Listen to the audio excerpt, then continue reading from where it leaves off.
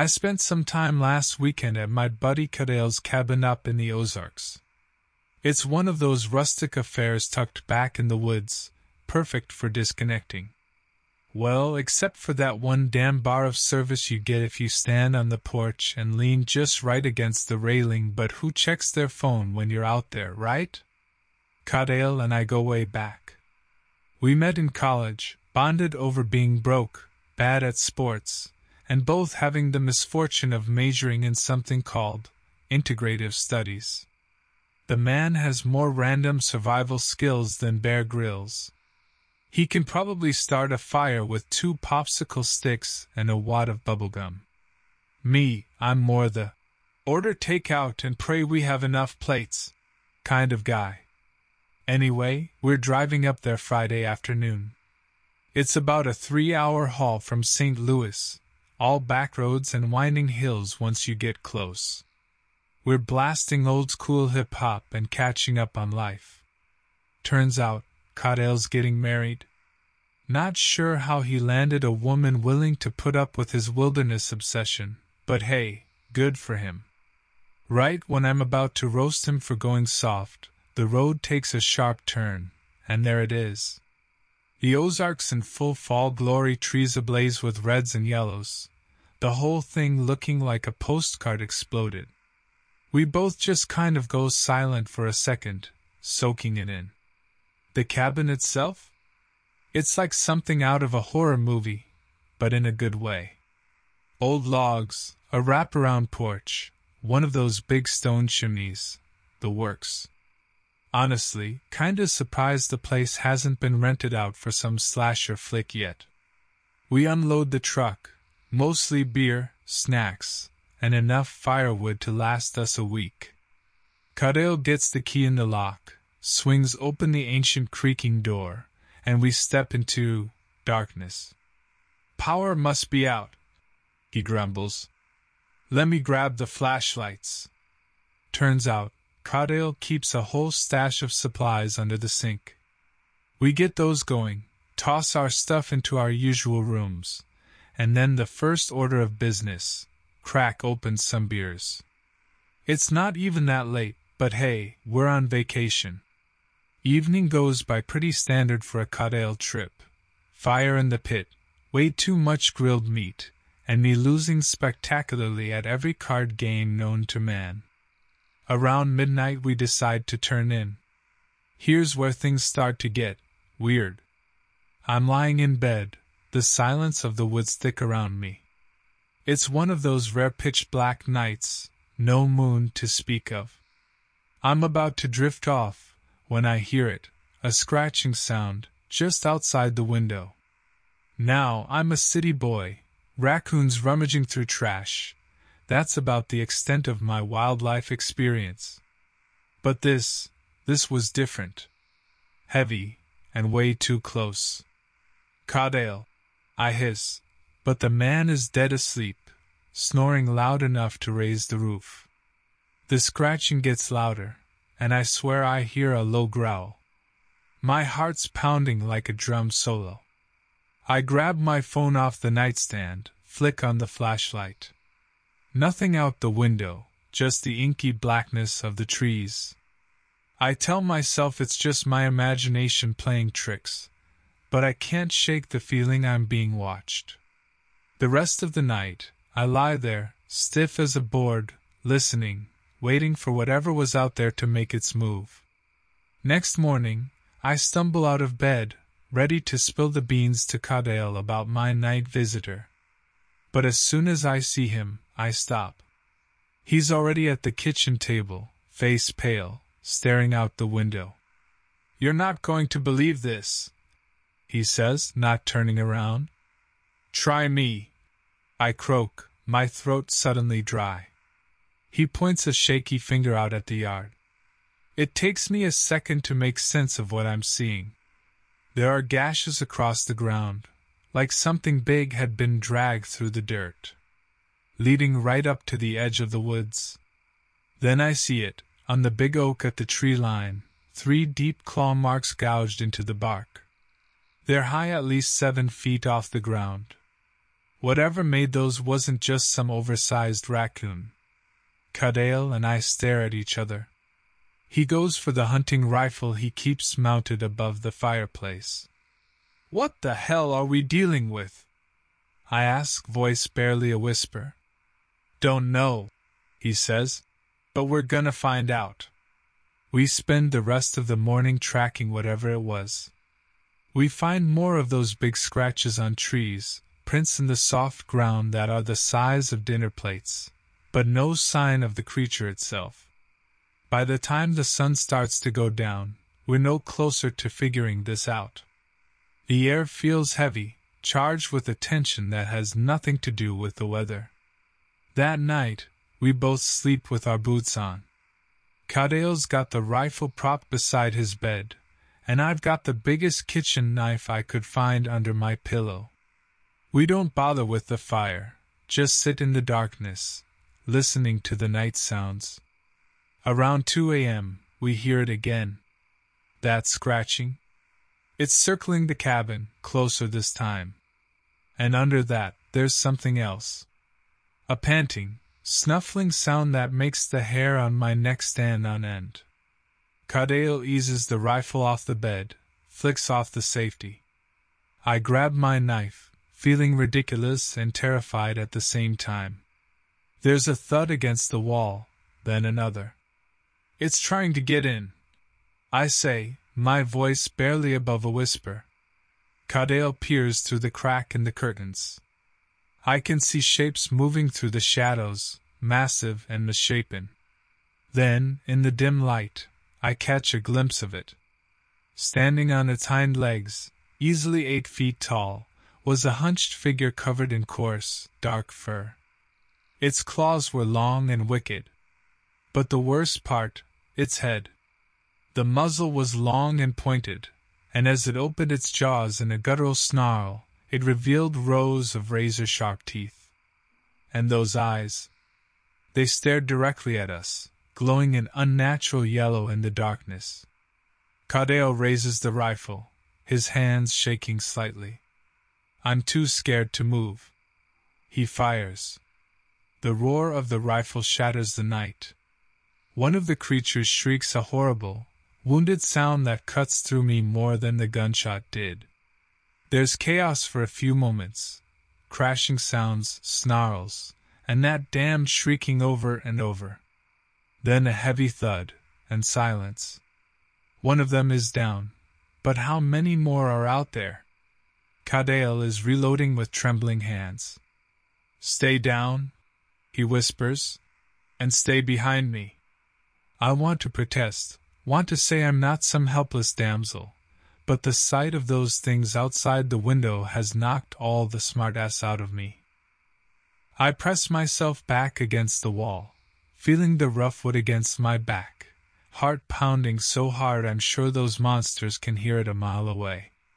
Cadale peeks out the window again. I think I got it. Think the others ran off.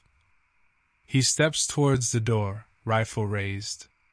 Don't be a damn hero, I hiss, but it's useless. He cracks open the door, just a sliver, and peers out. Nothing. He eases it open further, slow, cautious. Steps out onto the porch, scanning the treeline. Then it happens, so fast it's a blur. A dark shape hurtles out of the darkness, straight at Cadale. There's a flash of claws, a scream cut brutally short, and then an explosion of red as the creature rips into him. I can't move, can't breathe, can only stand there frozen in horror, watching. Cadale's on the ground, wrestling with the beast, his rifle tossed aside. Blood's everywhere. The creature is huge, incredibly strong, and Cadale's losing. Suddenly, something snaps inside of me. It's more than fear, more than rage. It's that white-hot desperation that comes when you have nothing left to lose. Scooping up the rifle, I take aim. It's a long shot, and the creature's moving fast, but I fire. And again. With each shot it staggers, its grip on Cadale's slipping. Finally, With a final howl, it collapses. I drop the rifle and rush to Cadale. He's still alive, but barely. Gasping, clutching at the brutal gashes across his chest. "Hang on!" I choke out, voice cracking. "Just hang on!" I grab some towels, I don't know, to stop the bleeding? It seems pathetic against the carnage. Press them against the wounds, but they just soak through. His eyes start to dim. "Didn't think I'd go out like this." He coughs up blood, a wry grin twisting his mouth. "Shut up," I say, my voice shaking. "You're not going anywhere." He looks up at me, his eyes clear now. "Take care of her, yeah? Tell Alara, tell her I—" His voice trails off. And just like that, he's gone. I don't remember much after that. Shock, I guess. Calling the cops, the ambulance, none of it registers. It's like I'm on autopilot, going through the motions, while inside there's just this howling emptiness. When the police finally arrive, it's well past daybreak. They find the bodies of the creatures, 2 of them in the end. Huge, misshapen things, unlike any animal they'd ever encountered. The wildlife officials were baffled, some even muttering about a hoax. They took my statement, asked a million questions, poked and prodded at the cabin with their flashlights and evidence markers. Nobody believed a word of what I told them about the size of the things, the way they looked. But I didn't care. They told me Cadale died a hero, saving my life. But I don't feel like any hero. Just a scared, broken mess left behind. They shipped the creature bodies off for some hush-hush government testing. Said the results would take months. I doubt I'll ever hear what they find, if anything. The cabin's still there, of course. Boarded up now, a constant reminder. Sometimes I think about going back, cleaning the place up, reclaiming the space. But then I remember that night, remember Cadale, and I know I never will. People told me time would heal wounds, but some wounds go too deep. The nightmares, they never really went away. I catch glimpses sometimes, out of the corner of my eye, hulking shadows in the dark, a flicker of yellow eyes. I know they're not real, can't be, and yet. The locals started whispering about it, of course. Tall tales of a monster in the woods, the OZARKS howler they called it. Just some campfire story to spook the tourists, that's all. But somewhere deep down, a part of me wonders, and waits for the night it comes back for me.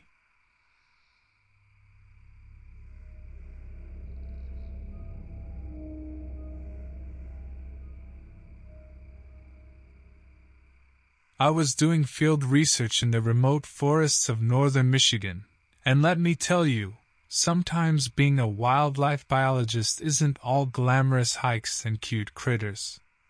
No, sometimes it's a whole lot of slogging through swamps, swatting mosquitoes the size of hummingbirds, and wishing you had one more rain poncho. My name's Rylan, by the way, and this story isn't about those pesky mosquitoes, although I may have to tell you about those another time. The Upper Peninsula gets crazy amounts of snow, and that spring things were melting fast. I was up there to monitor a small wolf pack I'd been tracking for the past few years. We were pretty sure one of the females was getting ready to den, and finding those dens was important research. It helped us get estimates on populations, assess pup survival rates, the usual scientific stuff. But on this particular day, all I could think about was getting out of these wet socks.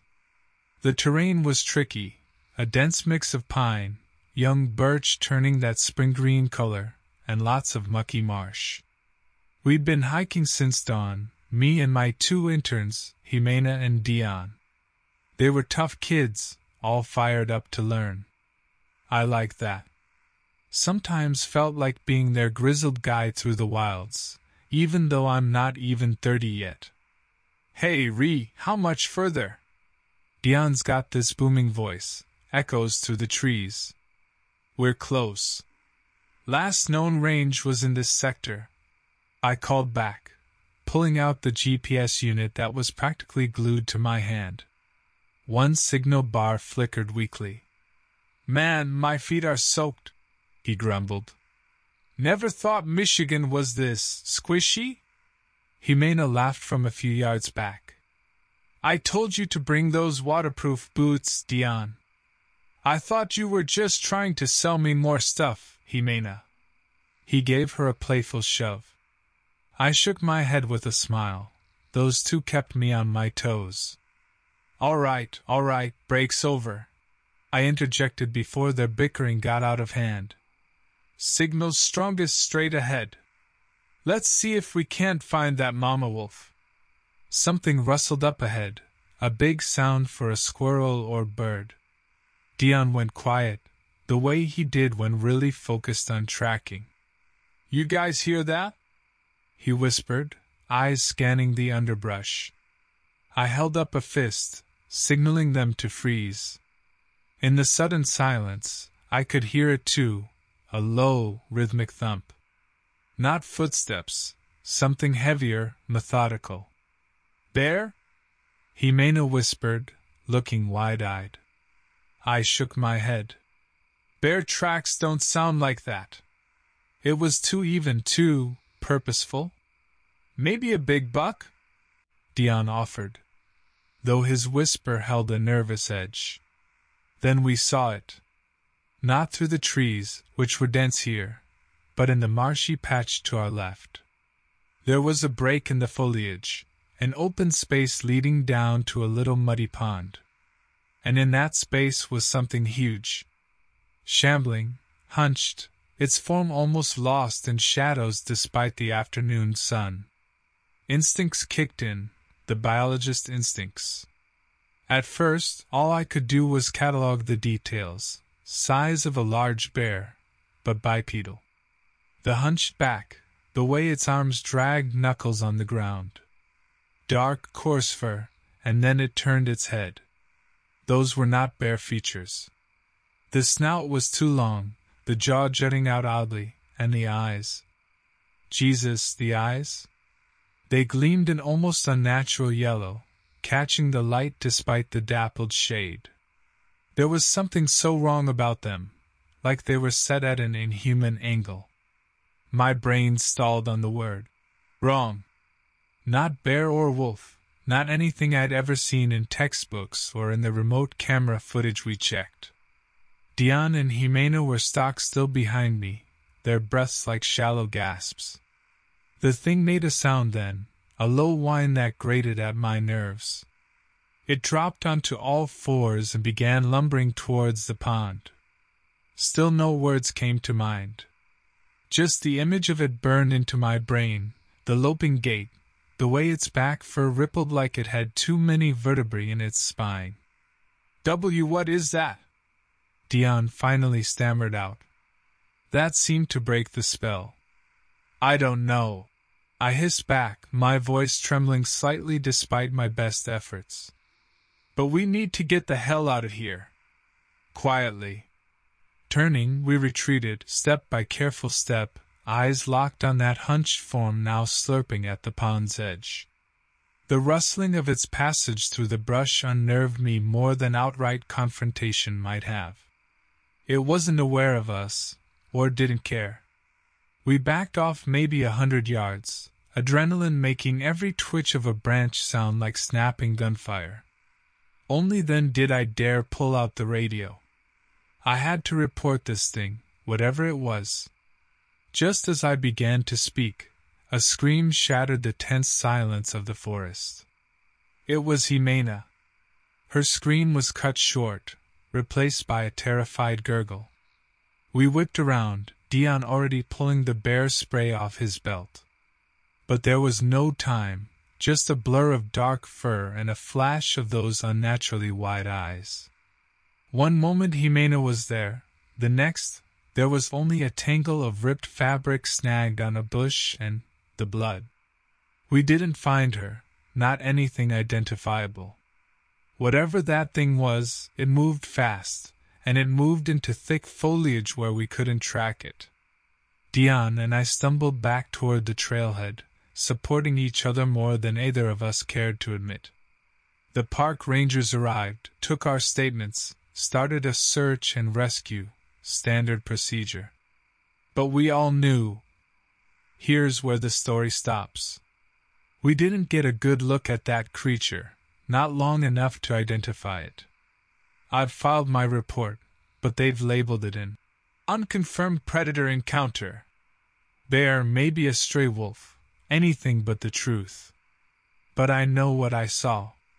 They never found Humane either. Some things, man, they don't leave a body for you to bury.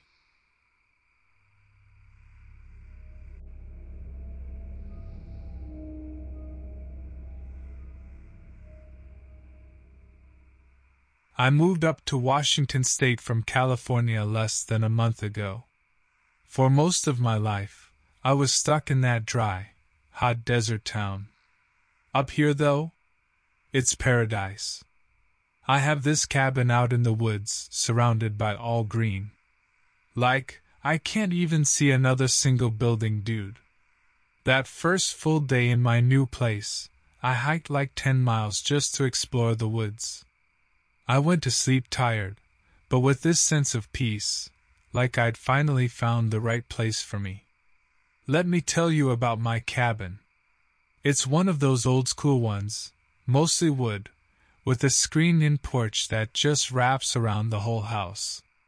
Inside, there's this giant stone fireplace that seriously looks like it's out of a fairy tale. I swear, you could probably roast an entire animal carcass in that thing. And man, I found this rocking chair right next to the fireplace. Total heaven. My name's Kai, by the way. Short for Caden. See, unique name, but not in that weird, pretentious way. Anyway, since I moved in, I've been exploring all around this area. Found a few hiking trails, waterfalls, the works. It's incredible. But here's the weird part.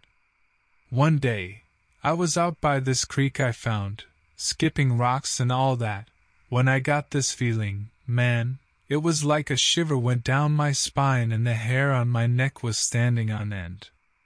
I glanced around, and that's when I saw them for the first time, prints. The creek bed was muddy, and there were these huge paw prints. Definitely not from a bear, those I know. These were different. Narrower at the heel, wider toes, almost human-like, but too big. And something about the way they were spaced felt off. You know what those videos of Bigfoot look like on YouTube? That long, loping stride? Same kind of vibe. I gotta admit, I got a bit freaked out. There's a lot of wilderness back here, sure, but I never expected to find anything like that. Later that night, man, I had trouble sleeping. It wasn't even a full moon or anything, it was pitch black outside. And I kept hearing stuff, branches cracking under heavy footsteps, low grunts, like muffled breathing. I started thinking, nah, it's just deer or something. But in my gut, it felt wrong. The next morning, I went back out to that same creek, figured it was just my nerves the other day. But there were more prints. And this time, I noticed something else, a weird smell. Kinda sweet, kinda musky. I don't know how to even describe it, but it wasn't animal-like. That was when I knew I wasn't just imagining things. There was something out there, something big, and it seemed like it was watching me. So, after all that, right? You'd think I'd pack up, move back to civilization. But here's the thing, man. I'm stubborn. Or maybe just curious. So yeah, I got a little spooked, but I also got this fire lit under me. I wanted to know what the hell was in my woods. I figured, even if it was something dangerous, better to face it than live in fear. I started leaving bait out, hunks of meat, old fish guts, anything stinky enough to get something's attention. I got myself a motion-activated camera, the kind hunters use, and strapped it to a tree facing the bait. It took a few nights, but sure enough, I struck gold one morning. Or, I guess not gold exactly. More like nightmare fuel. There it was, in clear view. My mystery creature. The thing I had been smelling and hearing, it was no Bigfoot, dude. I couldn't believe my eyes even when the picture was right in front of my face. This thing moved on two legs, that much I could see. It was probably 7 feet tall, hunched over a bit, but built lean and ripped. And the head, it was like a warped version of a human, with this flat muzzle full of fangs and eyes that glowed silver in the flash of the camera. The fur, it looked matted and coarse, patchy like it was molting or something. And there were claws on its fingers that looked sharper than any hunting knife I'd ever seen. I know, it sounds crazy. But trust me, I saw it clear as day. And that's when the fear really kicked in. I wasn't curious anymore, man. I was straight up terrified. That was no animal. It was something else entirely. It was something unnatural. I went straight to my truck and drove into town. Got a gun at the sporting goods store. A shotgun, yeah, the kind with real stopping power.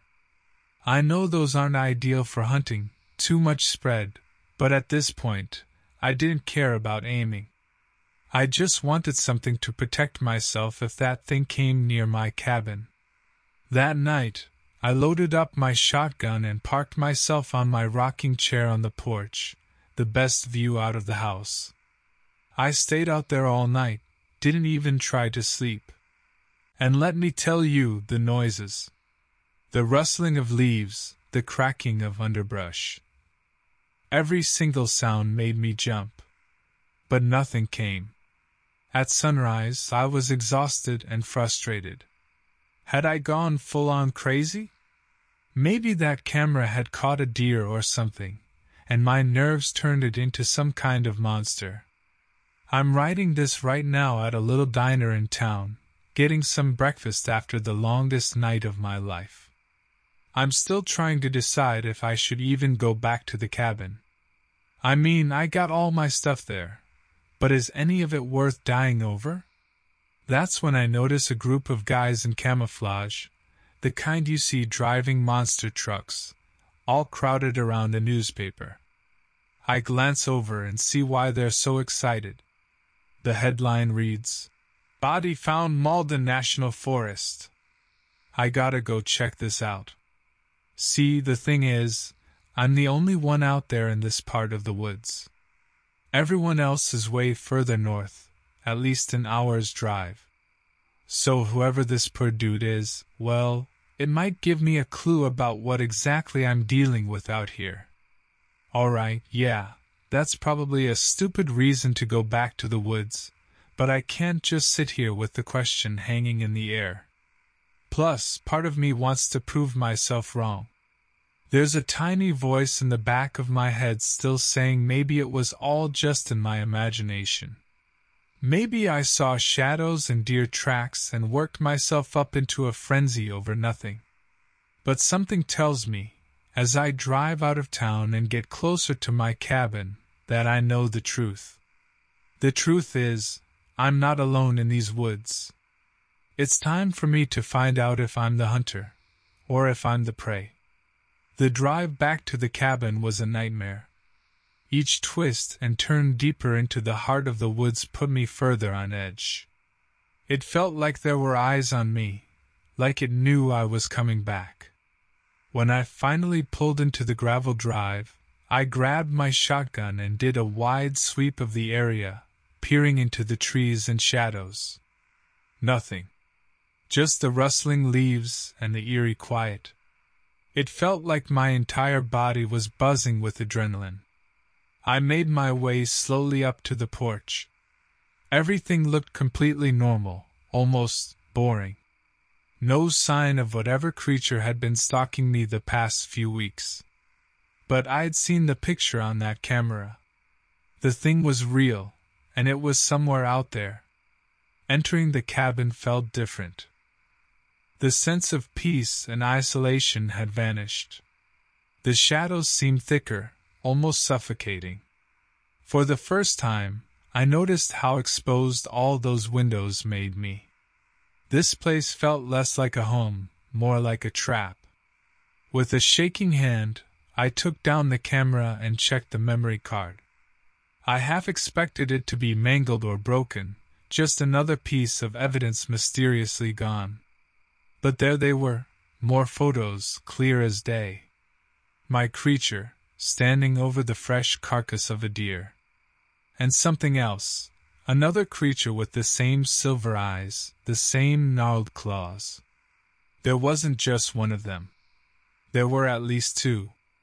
I felt a surge of nausea mixed with a grim sort of determination. These things, they weren't gonna scare me out of my home. Suddenly, a noise from outside shattered my tense focus. It sounded like a heavy body scraping against the cabin wall. Then came a low, guttural growl, vibrating through the wood. I dropped the camera and scrambled for my shotgun. I couldn't see anything out the windows, but that sound, it was directly beneath me. The floorboards creaked and groaned. Something was trying to push its way up from the crawlspace. My heart pounded so loud I thought my ribs would crack.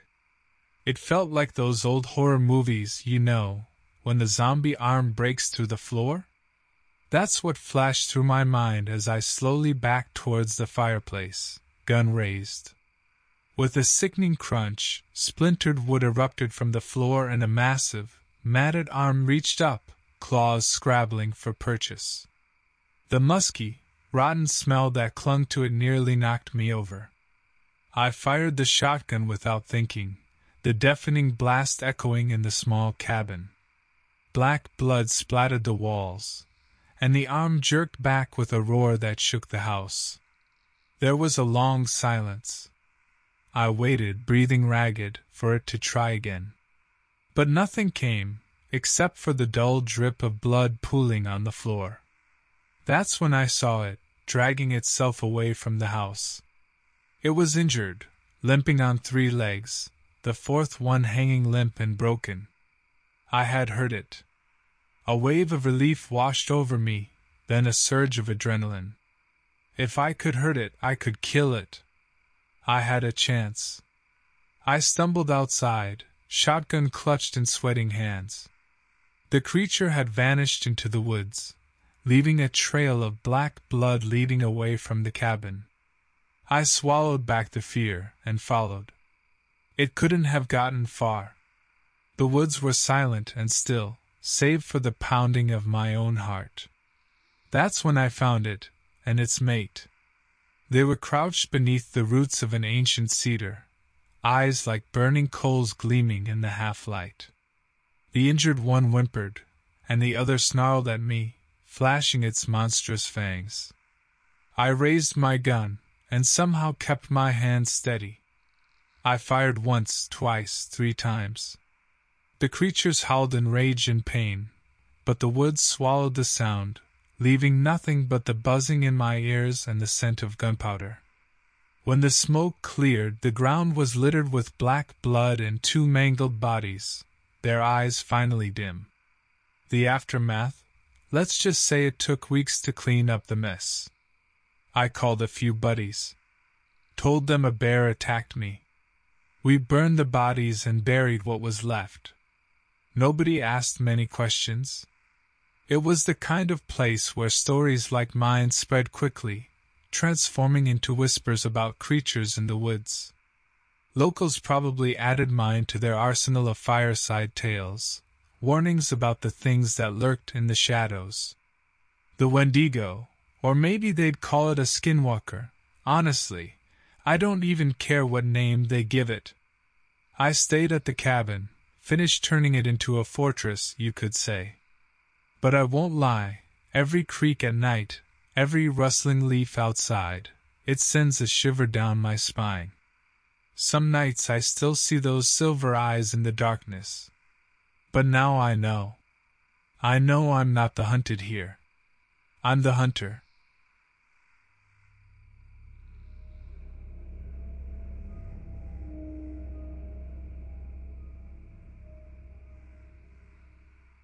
I spent some time last weekend at my buddy Elwin's place up in the Catskills. This was no luxury trip, mind you. Elwin inherited this old cabin from his grandpa. It's barely more than a shack, honestly. Tiny, no running water, and about a quarter-mile hike off the nearest dirt road. I swear that old wood-burning stove takes hours to get the chill out of those two cramped rooms. But Elwin's been doing some work fixing it up, and it's got the best view out over the woods you can imagine, so who am I to complain? I'm Nash, by the way. City guy, born and raised, and not exactly what you'd call an outdoorsman. We got there late Friday, and after unpacking the bare necessities, spent the night shooting the breeze and drinking the cheap whiskey I brought. Elwin's been going through a tough time. Messy breakup with his long-term girlfriend, so I figured just getting him out of the city and listening to him complain about women would do him good. And yeah, I was pretty keen on getting out of my tiny apartment too. In the morning, we got out early.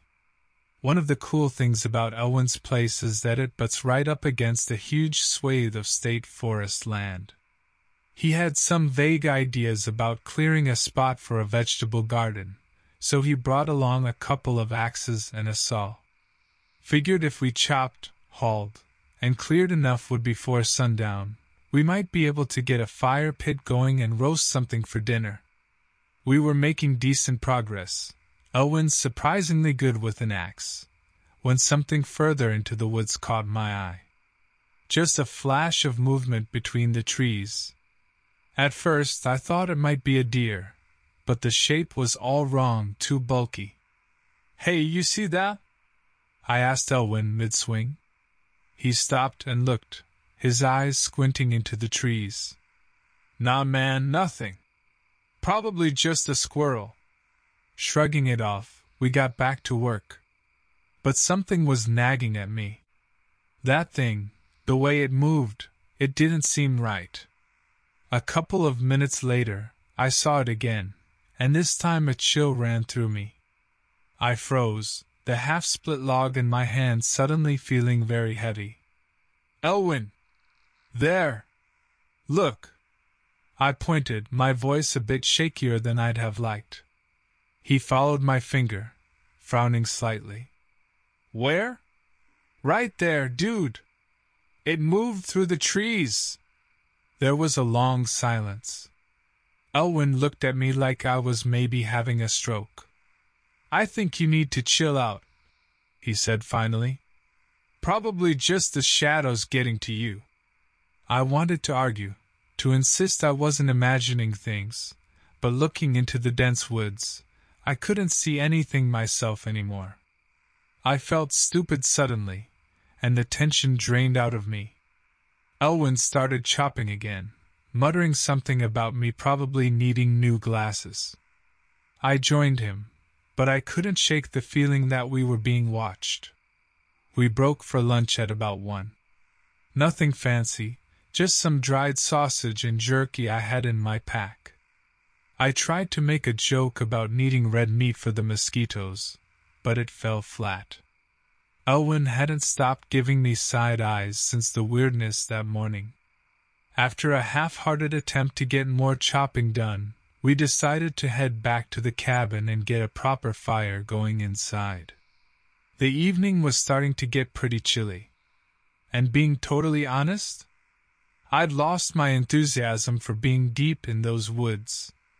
We had dinner around 7, some rehydrated camp food that honestly wasn't awful, even if it probably shaved a few years off our lifespans. Afterward, I topped off our whiskeys and settled in with one of my old paperbacks. But man, I could not focus. Those trees, that feeling of unseen eyes, it was all I could think about. We were sitting there, not really talking, just listening to the crackle of the burning wood, when we both heard it. A thud outside, like something heavy landing on the roof. My heart jumped. I looked at Owen. He was white as a sheet. He slowly put down his whiskey and stood up. I followed, my skin prickling. Something was clawing at the roof, the sound echoing loudly in the small cabin. Then, there was a scrape, a slithering movement. A strangled sound escaped Elwyn's throat. "What the hell is that?" His voice trailed off into a whisper. I didn't answer. I couldn't, because at that moment, a dark shape slid across the small, dirty window. Whatever it was big, and its body didn't look right. It seemed to twist and coil in ways that shouldn't be possible. It had way too many limbs, some long and thin like branches, others thick, and, honestly, I couldn't even look directly at them. Just seeing that shape scrambling over the window made my head swim with nausea. Then it was gone. It dropped away from view as suddenly as it had appeared. I heard a thud, followed by scrabbling noises on the wooden shingles. There was silence. A heavy, awful silence. Finally, Elwyn turned to me, his voice almost a squeak. "I need to get my gun." He was referring to the shotgun his grandpa had left at the cabin, an old-timer pump-action thing that hangs above the fireplace. I nodded, my heart still hammering against my ribs. Elwyn didn't waste any time. He snatched the shotgun off the wall and started racking shells into it. He looked like a different person. The fear melted away, replaced by a grim determination. He motioned towards the cabin's tiny bedroom. "You stay here. If anything comes through that window, you scream like hell, all right?" His eyes were hard, focused, and I honestly felt a flicker of relief. Elwyn might think I'm a city softer, but I knew in that moment that he'd go down fighting if he had to. I crouched beside the small window in the bedroom, trying to peer out into the darkness. The moon was out, casting enough light that I could just make out the line of the woods. My hands were shaking so badly it was almost comical. Every creak of the cabin, every rustle of the wind through the trees, made me flinch. I don't know how long I waited, my ears straining for the slightest noise, but it felt like an eternity. Suddenly, I heard another thud, softer this time. My heart lurched. Was that thing sneaking around? Waiting for us to drop our guard? Then there was a scraping sound, right outside the bedroom window. Something scratched across the weathered sill. And then it came, a horrible, wheezing hiss, followed by a wet, smacking noise. Like something was licking the glass. I let out a yell, pure terror tearing out of my throat. I heard a blast, the roar of Elwyn's shotgun, followed by a shriek that echoed through the woods, a sound that was almost human, but not quite. Then, more scrabbling on the roof, like something was retreating in a hurry. Elwyn was back at the bedroom door in an instant. His face was drawn, covered in sweat. "Did you see it? What was it?" I asked, my voice trembling. He shook his head. "No, but it wasn't something normal, Nash. I hit it, I know I did, but there's no blood, nothing. It got away." Just then, we heard something else. A scratching sound from below, down in the main room of the cabin. I felt the blood drain from my face. That thing had gone in the front door. We ran out of the bedroom, the shotgun clutched in Elwyn's trembling hands. Moonlight flooded through the cabin's front window, and immediately I saw it, a dark, twisted shape sprawled on the floor. "Oh my God!" My heart was in my throat. It looked impossibly huge, a mass of tangled limbs and pulsing, mottled skin. Elwyn raised his gun, his finger hovering over the trigger. "Wait," I hissed. "Look." I pointed towards the window. In the moonlight, I could see a trail of something dark, glistening and viscous like slime. It led from the window outside, disappearing into the woods. "It's hurt," I realized. "My God, Elwyn, you hit it!" We crept towards the creature. It didn't move, though the air thrummed with its labored breathing. Even from a distance I could smell it, a damp, rotting odor mixed with something that made my stomach turn. And then, it slowly opened its eyes. They were milky and multifaceted, like an insect's, perched on top of a bulbous head that pulsed rhythmically. I stifled a cry as my gaze was drawn downward, to its open jaw filled with rows of needle-like teeth. Elwyn, as pale as death, took a step closer and raised the shotgun. "Do it," I whispered. I didn't want this thing to suffer, didn't want to think what it might become once it recovered. A blast echoed through the cabin, and then, the thing erupted with an unholy screech that ripped the night apart. It thrashed blindly, knocking over chairs, splintering the old table. Elwyn fired again. And again. The thing was a whirlwind of movement, spewing dark liquid. Then, with a last, shuddering heave, it fell still. We didn't speak. Didn't move. Just stood there, breathing heavily in the silence.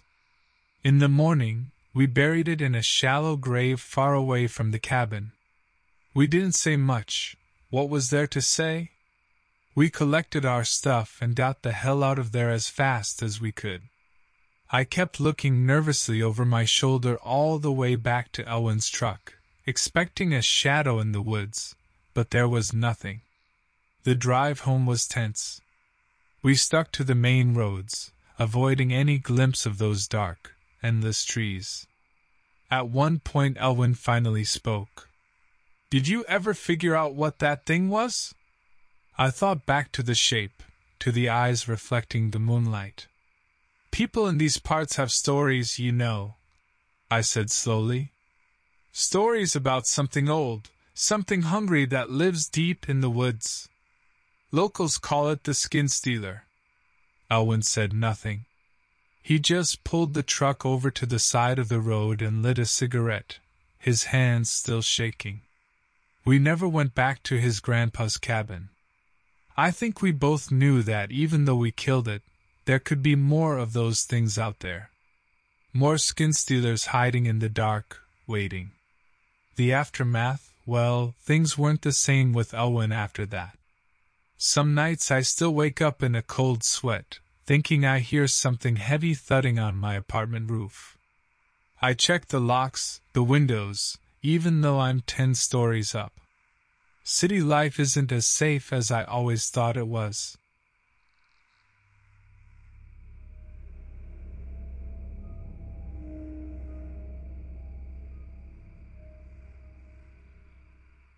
I was headed down to Corpus Christi for the weekend. You know, beaches, beers, good times. I'm Clay, by the way. Had this old beater Honda I'd barely kept alive, just enough to get me from my crummy apartment to my crummy job and back. Not usually much for long road trips, but sometimes a man just needs some surf and sunshine. Highway through South Texas is flat, let me tell you. Hours of it feeling the rumble through the busted seat right into my spine. Needed a change of scenery, so I veered off on one of those dinky farm roads. Figured it'd at least be a different sort of boring for a while. Sun was starting to set all gold and pink when I spotted this place up ahead. Honestly, a total dump to begin with. Cracked up pavement, barn half collapsed in on itself.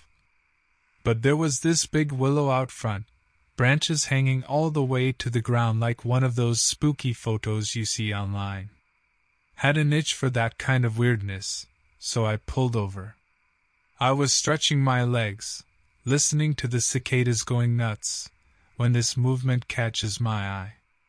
Deep in the shadows under that tree, I swear to you, there was something hunched over. At first, I thought it was just a big dog rooting in the dirt. I'm not one to freak out about stray critters.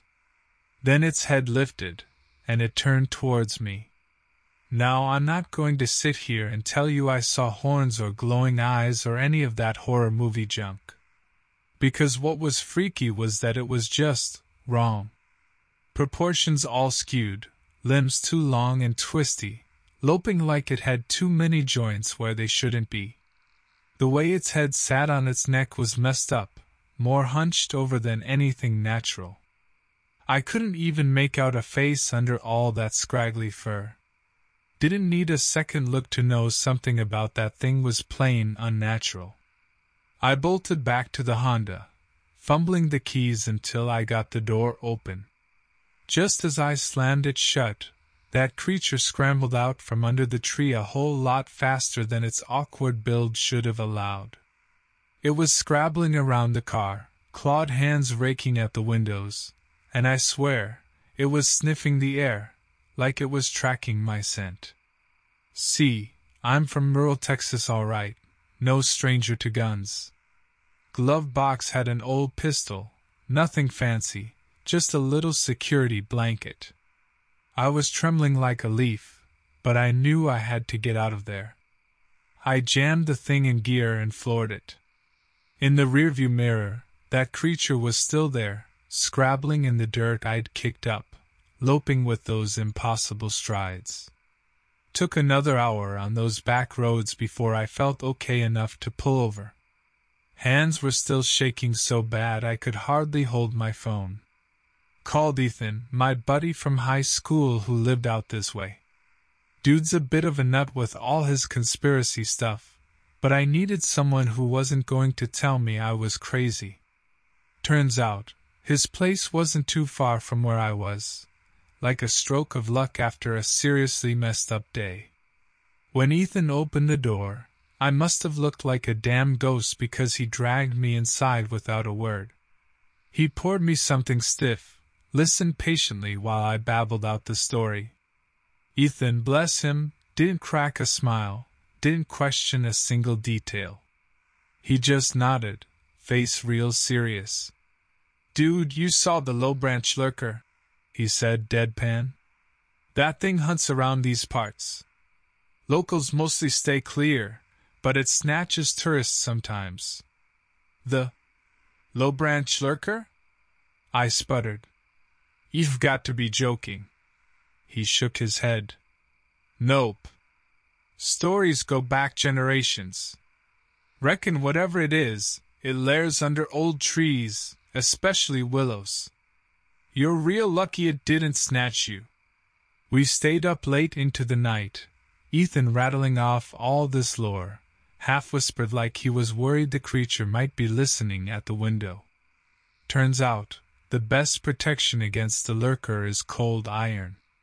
So, first light, we made an emergency run into town, picked up every bit of raw iron we could find at the pawn shops and hardware stores, nails, chains, old tools, whatever.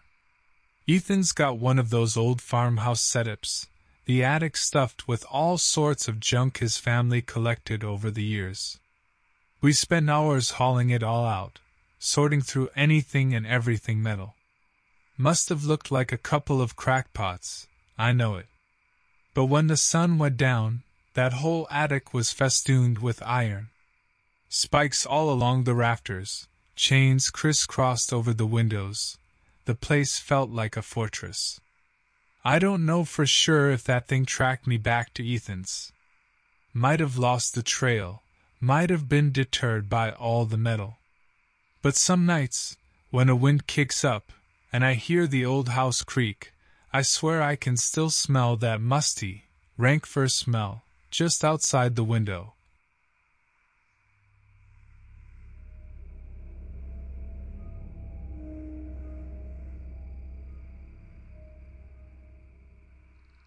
I live in northern Nevada, just outside this tiny town called Red Bluff.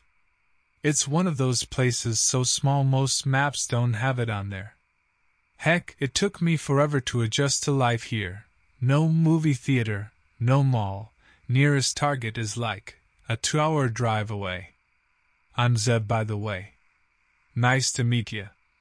Anyway, all that quiet suits my girlfriend, Alara, down to the ground. She's an artist, and let me tell ya, between the sunsets, the old mines dotting the hills, and those wild mustangs roaming around, plenty of inspiration out here.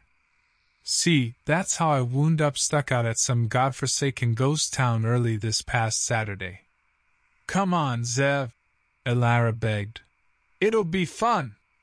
I want to try some new sketches and it's way too crowded to work at home. Fun is a relative concept, you get me? But hey, happy wife, happy life. Well, not a wife yet, but still. We pulled off this dirt road, dust billowing behind us. The wind was howling, kicking up sand that stung like crazy. Alara, all excited, points out this cluster of crumbling buildings. I ain't gonna lie, the place gave me the creeps. Old wooden signs creaked on rusty chains, half-rotted doors rattled. You get the picture. Babe, this is literally asking for a horror movie to happen. I tell her, trying to lighten the mood. We'll be fine. She brushes me off, already setting up her easel and paints. Now, I'm no art buff, but Alara's got skills. While she got to work, I figured I'd explore. First building looked like an old saloon. Busted windows, floor littered with broken bottles that glittered in the scant sunlight. I poked around, found a faded photo half buried under debris. 2 guys from like the 1800s dressed in those cowboy get-ups. One dude, tall, kinda goofy looking, even in the rough pick. The other, something about his eyes, just staring straight out, sent shivers down my spine. Further exploration was less interesting. Same crumbling shacks, same creepy vibes. Sun starts to dip lower when I hear Alara call out. Zev! I think I got something amazing. Check this out. I hurry over and nearly drop my jaw. Even unfinished, her painting is incredible. Not just the detail, but the feeling, this sense of dread, like a storm about to break. And in the center, this figure, half hidden in shadow. Tall, lanky, way too skinny. I can't quite make out its face, but I swear there are eyes, like burning coals staring back from the canvas. I don't know, Alara. I say, trying not to sound too freaked out. Kinda gives me the willies. She laughs. That's the point, Zev. It's like this place, forgotten, but there's something still here. She starts dabbing paint again, adding these swirling patterns around the figure. This energy, she says, so raw, it calls to me. I want to argue, but she's in the zone, you know? So I figure, let her do her art thing, and I distract myself looking through the other buildings. That's when I find it, an old, leather-bound journal tucked in the back of what looked like an office. Curiosity wins out. Pages covered in this spidery handwriting, half faded, but I can make out references to the mind collapsing, then something about hunger, a darkness, bargains. Real hairs standing up on the back of your neck stuff. Last entry though, that was chilling. Guy talks about seeing lights out in the desert, some chanting, promises of power, and something about a payment. The handwriting just trails off, like whoever was writing got interrupted. My skin's crawling, I shove the journal back. Gotta tell Alara, gotta convince her to get the heck out of Dodge. I head back, that swirling figure in her painting getting clearer, seeming to loom larger. And then I see it. Beyond my girlfriend, silhouetted against the blazing sunset, there's something standing on the hill. Just like she painted it, tall and impossibly thin, shadows stretched long. My heart's pounding like a drum, but my feet are frozen in place. Then, slowly, like it's turning its head, the figure seems to look directly at me. That's when Alara notices. "Zev! What's wrong?" she says, her voice laced with concern. I can't respond. I can only point, fear choking off the words. She spins around, sees the figure, and her eyes widen in alarm. Whatever she sees in its inhuman face mirrors my own terror. Suddenly, she whips out her palette knife. Never thought I'd be so grateful for that thing, and slashes a bold X across the painting, destroying the creepy, shadowy form with a defiant swipe. The figure on the hill doesn't disappear, but it flinches back, as if wounded. That's when we run. I don't know if it's chasing us. I don't look back. We stumble through the desert, thorns tearing at our clothes, the wind screaming in our ears.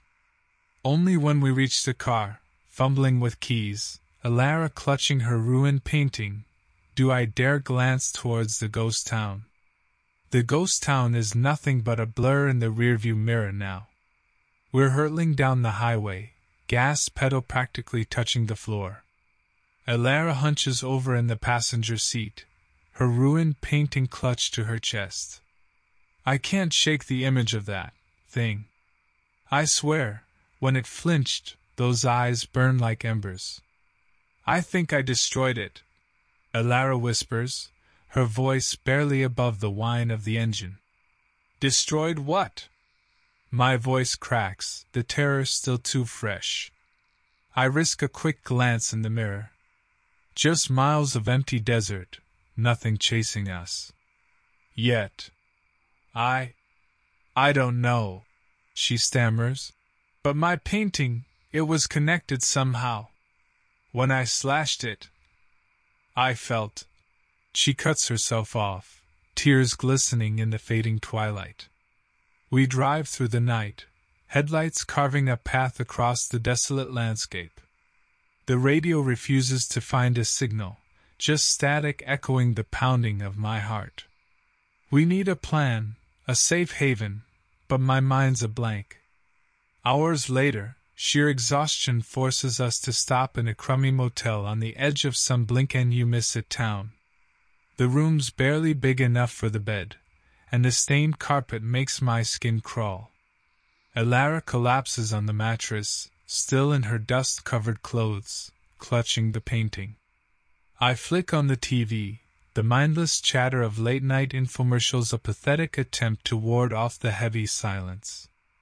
As dawn breaks, I make a split-second decision. No more running. We need help answers.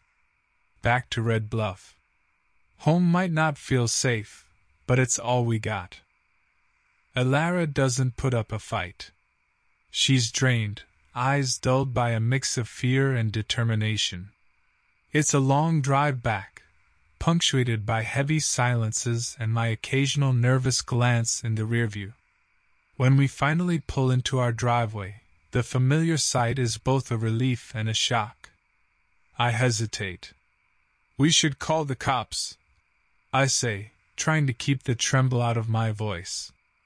They won't believe us, Zev, Alara murmurs. They'll think we're crazy. She's right, damn it. How do you even describe what we saw? The mind, the journal. It sounds like a bad horror movie. But something tells me this ain't over. We grab what we can. Alara supplies some clothes, and that stupid, haunting painting. We lock the house up real good, then pile back into the car.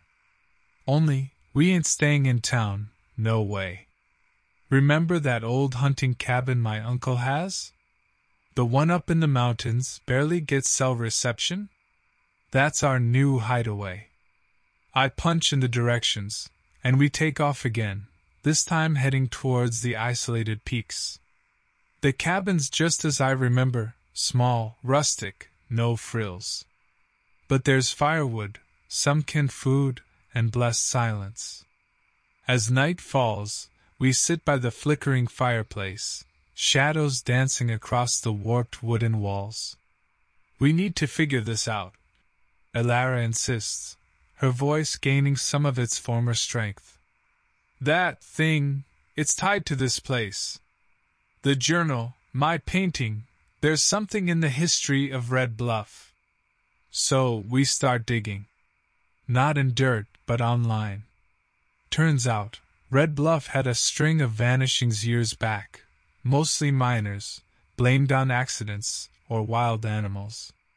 Then we find a local legend, some old wives' tale whispered around campfires about a creature called the Long Walker, a gaunt trickster feeding on despair. Locals swore it was just a story to scare greenhorn miners.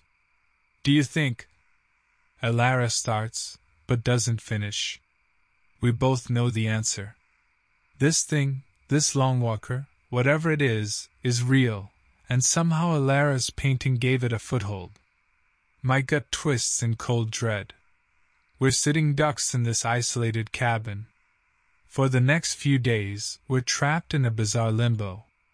We research like mad, desperate for any weakness, any folklore hinting at how to fight this thing. Turns out, nothing useful. We debate the painting, whether destroying it completely will break the connection. But what if it makes the Long Walker even angrier? The waiting is the worst. I pace until the floorboards creak, my gaze constantly flicking towards the impenetrable forest just beyond the windows. Every creak of wood, every rustle of the wind sounds like footsteps getting closer. We take turns sleeping, always one of us on watch. Then, that fifth morning it comes. A silhouette detaches from the treeling. Tall, impossibly thin, just like in the painting. The Long Walker slowly approaches, its unnaturally long limbs moving like a spider's. I swear I hear a clicking sound, like branches snapping. My heart pounds against my ribs. In the cabin, Elara clutches the fireplace poker, the only makeshift weapon we have. Zev, she hisses. The painting! It led him here, we need to get rid of it. Panic and desperation claw at me, but she's right. I grab the accursed canvas.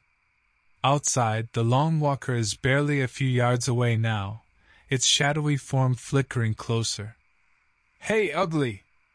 I yell, flinging open the cabin door and chucking the painting into the clearing. As it lands, the creature pauses, its head tilting with sickening curiosity. That's my chance. I sprint into the woods, adrenaline blurring my vision. Elara screams my name, but I ignore her. I gotta keep running, lead it away from her. My lungs feel like they're on fire as I tear through the underbrush, branches whipping my face. I hear crashing behind me, heavy footfalls, but I don't dare look back. Hours blur into each other. I run until I collapse, gasping for breath. My legs feel like they're about to give out, but I force myself up. If I stop, it's over. The forest is getting thicker, the trees older, the air heavy with a strange, musty smell. Then I see it, a cave, its entrance concealed behind a curtain of vines. It's a desperate gamble, but right now, desperate is all I got. I duck inside, the sudden darkness blinding, the scent of damp earth and something animalistic assailing my nostrils. I hear the Long Walker crashing towards the cave. Panic surges again, but then a flicker of hope. Remember the stories? These creatures hate sunlight, their shadows given form. It's already late afternoon, it won't risk entering here. And I'm right. Just outside the cave mouth it stops. I hear a low, guttural growl, like a beast snarling in frustration. It paces, those long, spindly limbs twitching. But it doesn't venture inside. Time stretches out into an agonizing blur. I shiver in the cold dampness, listening to the Long Walker's growls slowly fade, replaced by the settling quiet of dusk. When even the birdsong stops, I know I'm safe, for now at least. Exhausted to the bone, I crawl out of the cave, the first stars of twilight poking through the canopy overhead. I stumble, guided more by gut instinct than sight, until I catch a familiar glimmer, the outline of the cabin against the darkening sky. My heart lurches with relief and dread.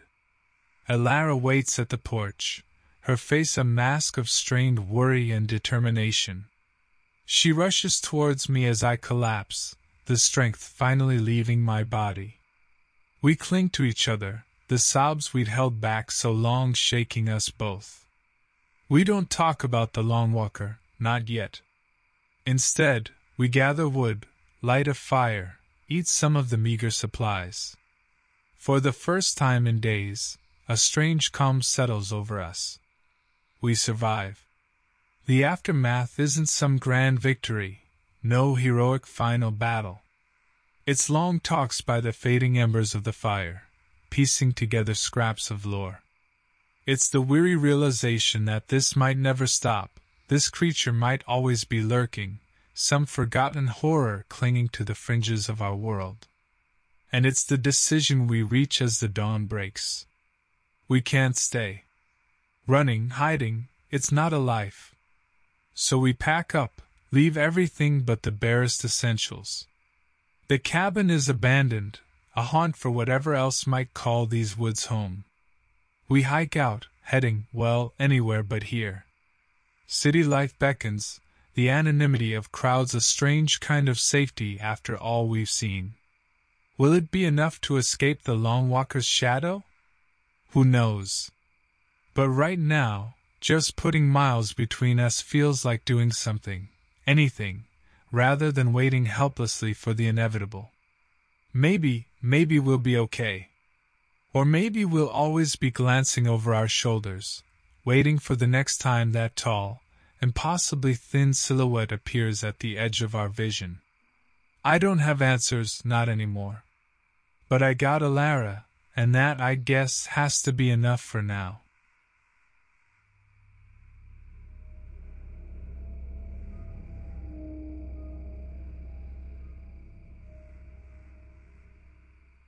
I work on a cattle ranch outside of Lavelle, Wyoming.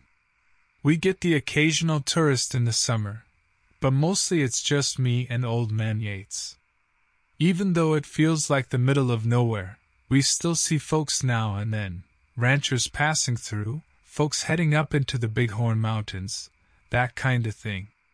It's why my first thought wasn't the worst when I spotted a figure hunched alongside Highway 14A last Monday night. Yatesy, that's what I call him, had headed into town for supplies the day before, so it just figured maybe his truck broke down again, that old clunker. I pulled over and hopped out, shouting his name.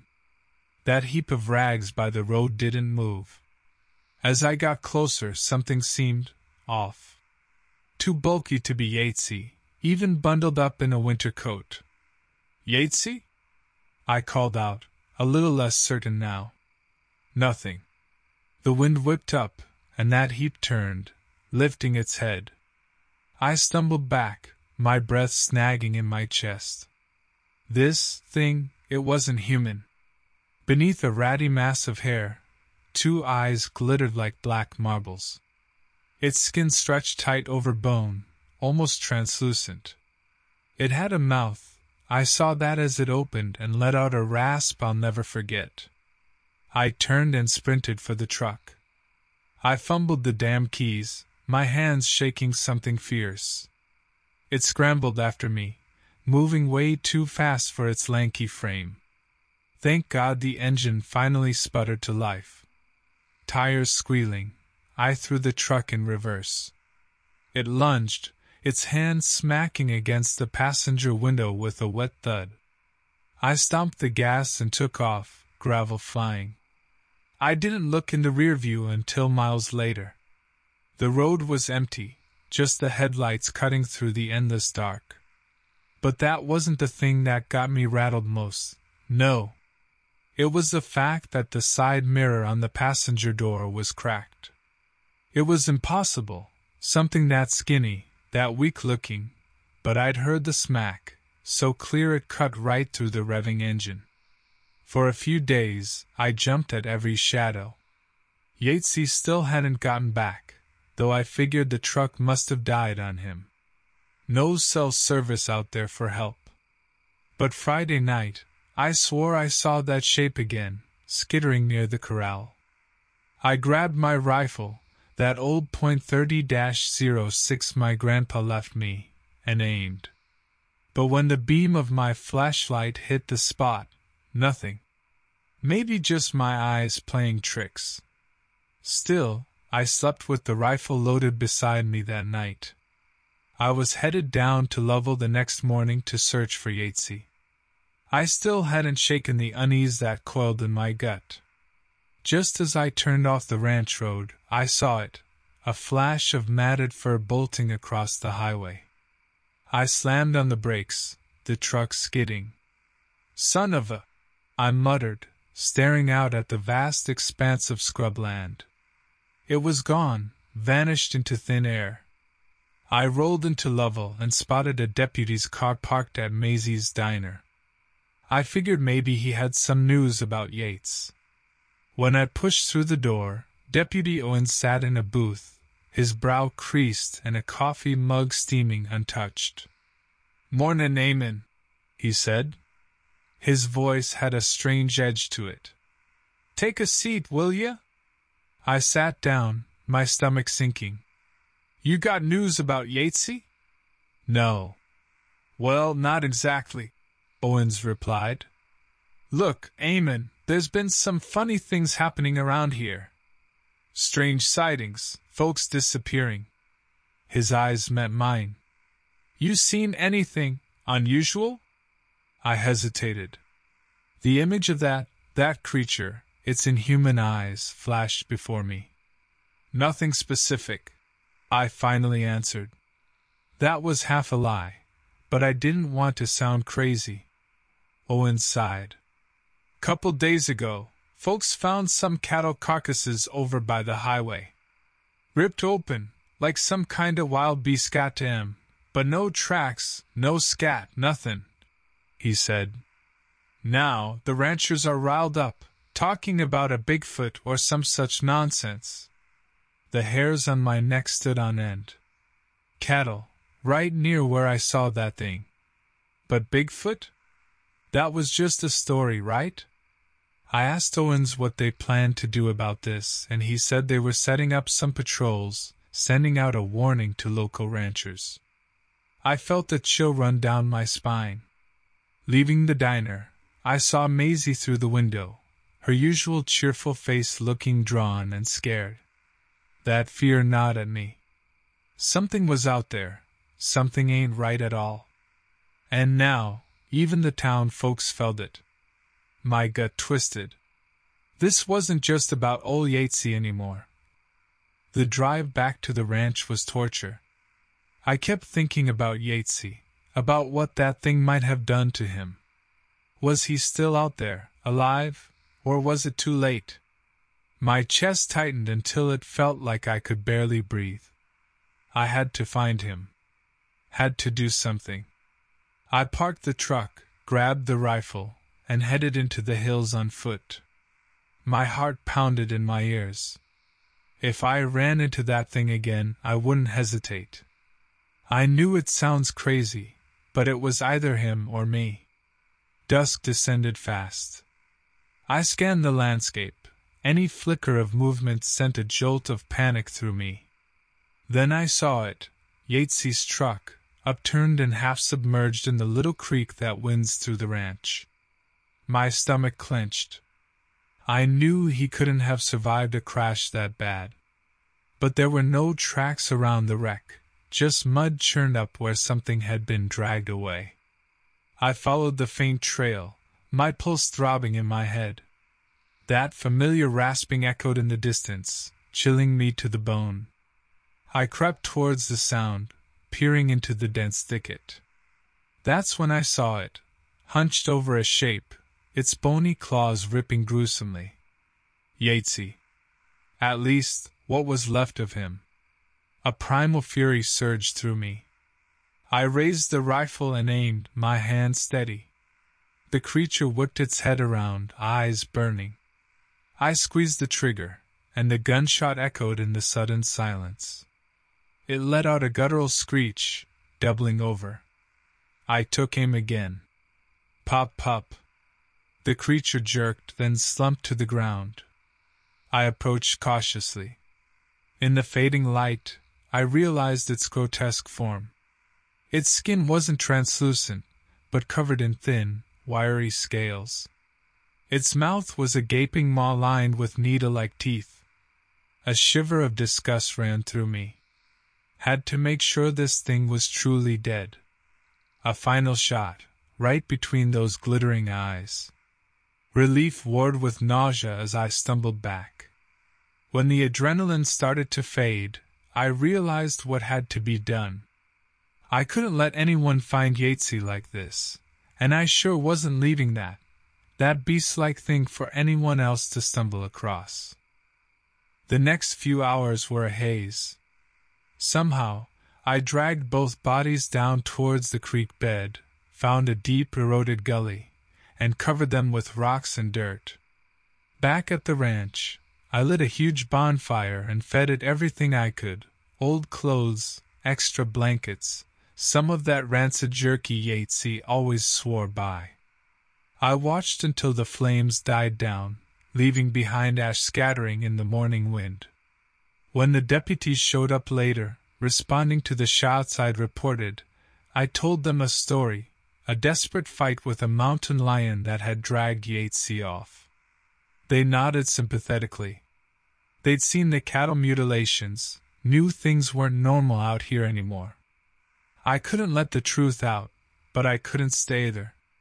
Days later, I packed what little I owned into my truck and headed out. No note, no goodbyes, just the open road ahead. It's funny how you never really appreciate something until it's gone.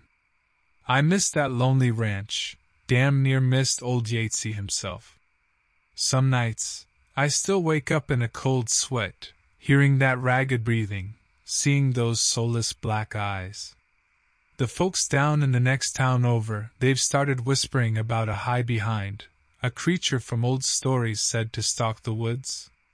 And every time I hear it, a shiver runs down my spine. Because some things, maybe they don't die as easily as we'd like.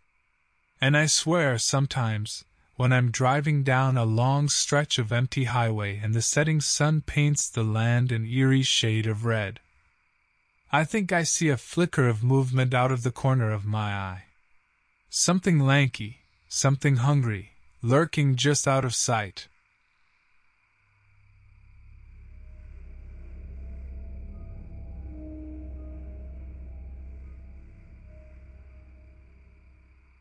I live in Elkhart, Indiana. Not exactly a hotspot for anything thrilling, but hey, the cost of living is good. Plus, RVs are big business here. Guess that's kinda interesting, in a motorhome enthusiast kind of way. Me? I'm Finian, and I do freelance IT work for some of the smaller manufacturers in town.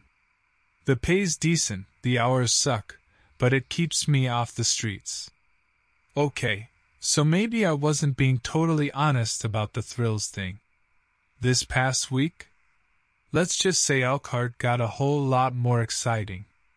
It started Monday, and yeah, I know people hate Mondays, but this was next level. I'm down in the basement workshop of Tillman RVs, cursing at a dead server.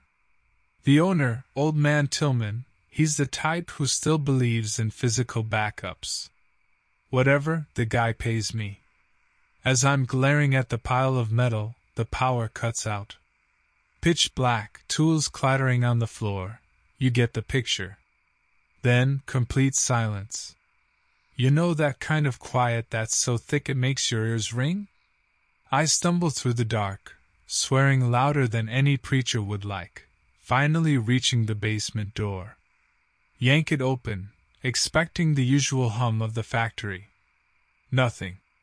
Not even a backup generator kicking in. That's when the screaming started. High-pitched, almost animalistic, echoing through the warehouse. My first thought is, someone's trapped on a machine, some freak industrial accident, you know? So I'm blundering back towards the sound, hands outstretched like some kind of budget Batman, half expecting to get soaked in oil or something equally disgusting. The warehouse is huge, one of those cavernous spaces littered with half-built RVs. I'm creeping between two monstrosities, thinking, okay, this is how I die in a horror movie, when the screaming stops just as abruptly as it started. In its place, I hear this wet, squelching noise. Hard to describe, but it's coming from nearby. Now I may do stupid things, but I'm not an idiot. I retreat slowly, feeling my way back to the basement door. Just as I reach the sanctuary of artificial light, it happens again. A shriek tears through the dark, closer this time. Whatever's out there, it's on the move. Heart pounding like a drum solo, I slam the door, shoving a workbench against it for good measure. Now I'm no stranger to long nights hunched over computers. But this is different.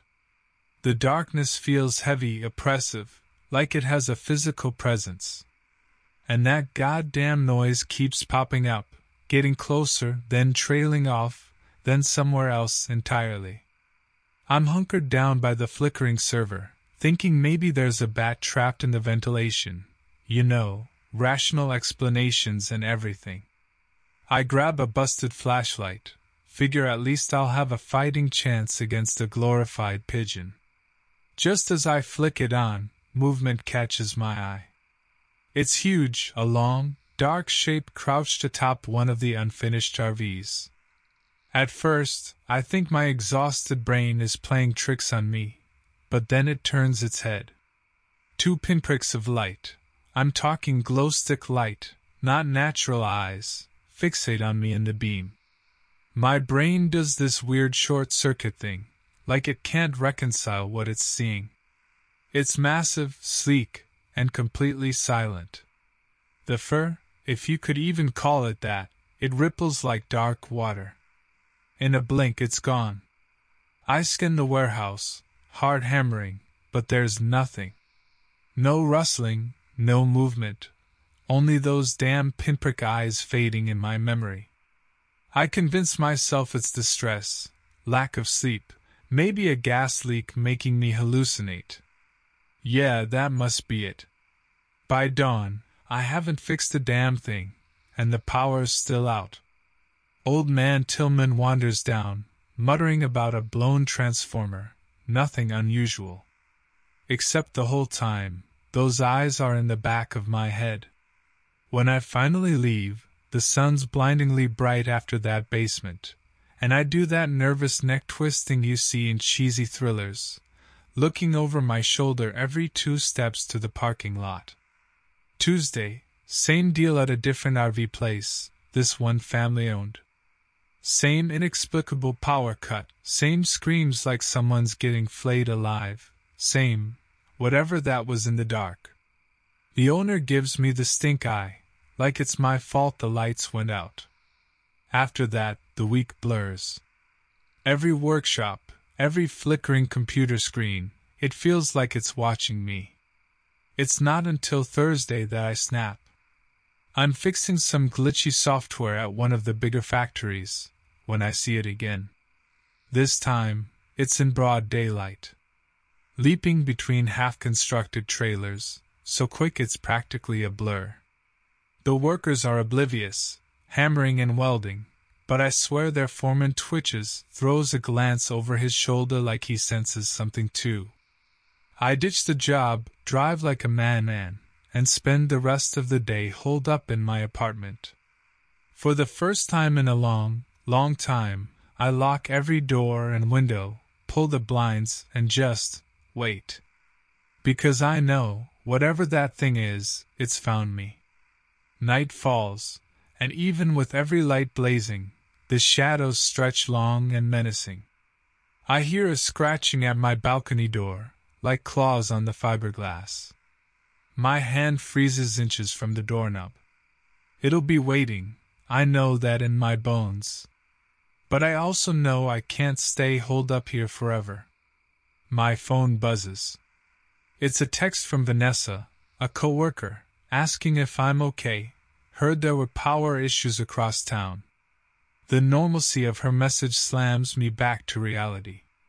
I can't tell her about the glowing eyes or the damn screeching, not unless I want to end up wearing some fancy white jacket with extra buckles. Instead, I text back a vague excuse, hands shaking so hard the phone nearly flies across the room. Something slams into the balcony door. Glass shatters, showering the carpet. It screeches again, this raw, echoing howl that sets my teeth on edge. I'm on autopilot now, shoving the couch across the room, blocking the shattered window. The balcony's small, thank God, so it's barricaded in minutes. But my apartment is on the 3rd floor, and I don't even want to imagine how that thing climbs. Adrenaline surges, then ebbs, leaving me shaky and weak. That's when I notice the blood. Not a lot, just a smear on the broken glass. It hisses, and I realize it's steaming like acid. My mind spins, trying to make sense of like liquid darkness, of glowing eyes, of blood that melts glass.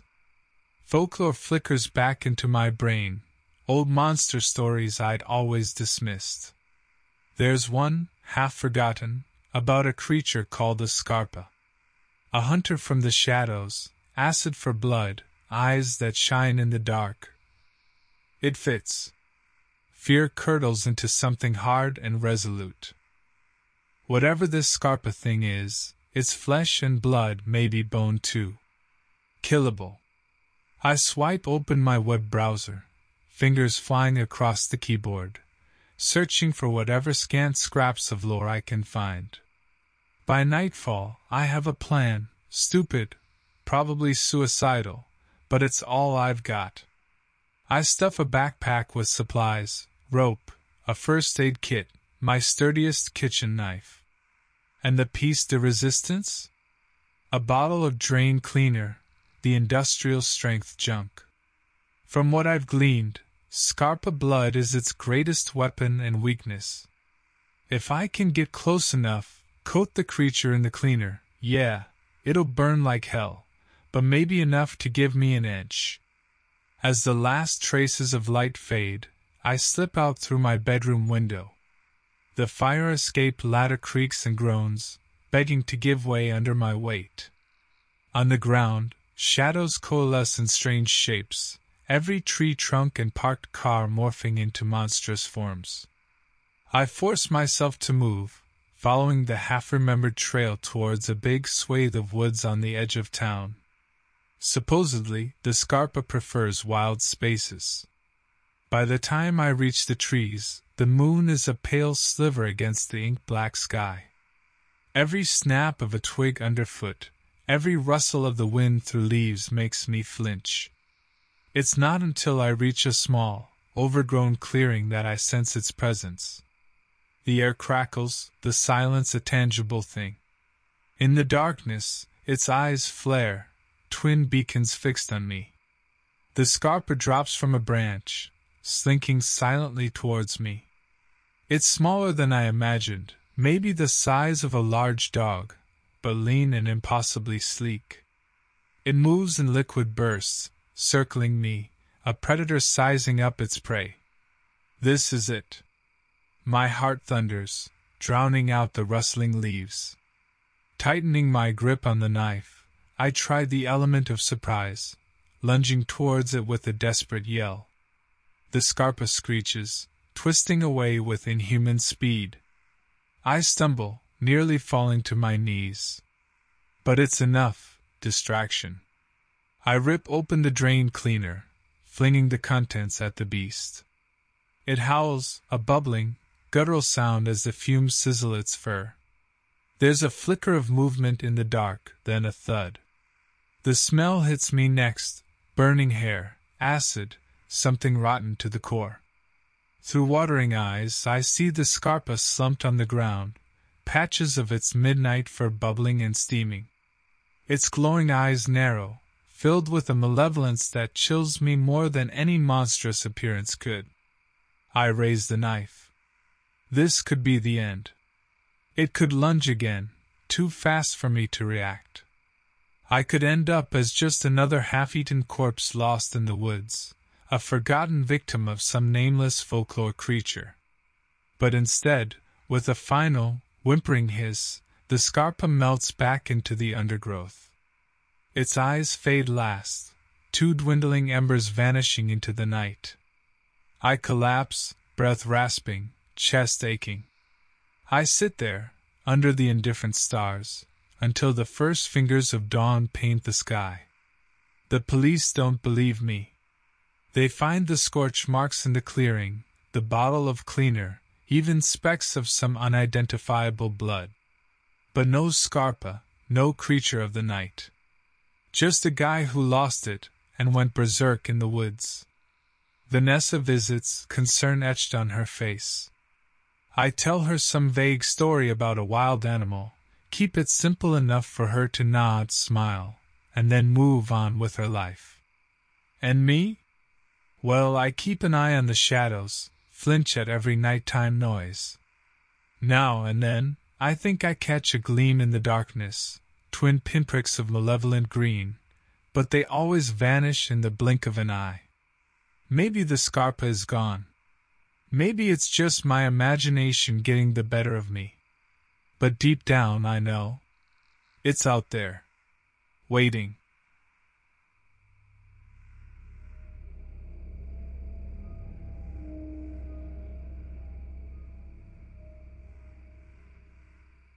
I remember last fall my sister, Maeve, and I decided to camp in the Angeles National Forest. Maeve's always been the outdoorsy one. Me? I'm happier with a coffee and my laptop. But I figured, what the hell, a weekend unplugged might do me good. She wanted to challenge herself with a longer off-grid trail, so naturally I agreed, since that's what great siblings do, right? We left LA Friday afternoon, the old Subaru packed with gear, and drove into the mountains. We found a turnout just as the sun started to dip, and Maeve decided that was our spot. I'd always thought trailheads were better, but hey, less work for me. We ate some sandwiches, set up the tent, and were ready to chill. Naturally, Maeve decided we should do a short sunset hike first. I won't lie, that sunset was gorgeous. The sky ablaze over the ridges, this weird silence that only hits you deep in the woods. It was something else. Then things got unsettling. It wasn't just the dark settling in, though I'm no fan of that. It was the feeling, you know? Like that prickle down your spine when you know something's off. Maybe we should head back? I tried to sound casual. Nah, scaredy cat, Maeve teased. It's the wild calling you, Kai. The wild can call all at once, I ain't answering. I mumbled. But we kept walking. There was this narrow section, and we heard a cracking sound, like a big branch snapping. We both froze. Wild boar? I whispered. Maeve, with her usual bravado, just shrugged and kept going. I was right behind her when it happened. The smell hit first, like rot, but with this sharp metallic tang to it. Then came the sound. It wasn't a growl, more like, well, like someone gargling with gravel. We both turned, and there it was. At least 10 feet tall, hunched over with these long limbs that dragged on the ground. Lanky as hell, with skin so pale and mottled it could have been peeling paint. That head, like a human skull, weighed too big for the skinny neck and all teeth, rows and rows of them. If its eyes glowed, I didn't see it, but that thing didn't need eyes to know we were there. I don't recall screaming, just this cold shock that turned my legs to jelly. But Maeve grabbed my arm and yanked. Pure instinct took over, and we ran. Branches whipped our faces, rocks ripped at our shoes, we just ran blind. Tripped, fell, got up, and ran again. The thing was behind us. Not that I looked, but you feel it. Like a hot breath on your neck that isn't really there. Then Maeve screamed, not a scared scream, a pained scream. I turned and saw her on the ground, clutching her leg. "Go!" she yelled. "Kai, go!" She tried to crawl back towards me, but the thing was there, impossibly fast. It was all sinewy arms and snapping teeth reaching for her, and Maeve was just screaming. It lunged, and she twisted the wrong way, and I heard a crack that didn't sound like any broken bone should. I don't know how I ran. I remember crashing into the tent, scrambling for my phone. No signal, of course. No car keys either. Maeve had them. And out there, those noises, tearing, crunching, wet sounds I'll never unhear. I think what saved me was the flashlight. My trembling hands grabbed it, pure desperation. One stupid swipe, and it hit that thing square on. It jerked back, letting out a screech that split the night air. I fumbled around, got the car keys, found the horn, and blasted like my life depended on it. The noises slowed, and then stopped. I kept hitting that horn, tears all over my face, until I couldn't do it anymore. Silence. Just the echo of the horn and my ragged breathing. I huddled in that flimsy tent, the Subaru useless yards away, for what felt like forever. Somehow, I must have drifted off, because I woke up shaking, with the morning sun filtering through the ripped tent flap. And then I saw the drag marks. It was like something heavy had been pulled through the dirt, straight away from the campsite.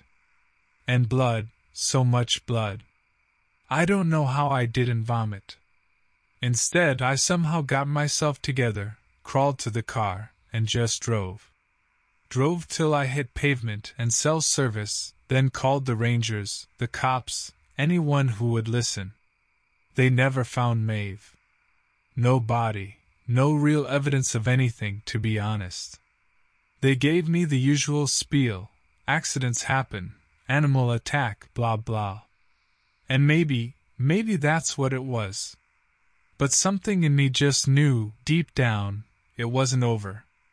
The aftermath was expected, I guess. They questioned me, searched the area, put my face on the news. Missing woman, possible foul play, usual stuff. I moved back in with my parents, went through the motions of therapy, tried to block it all out. Nights were the worst.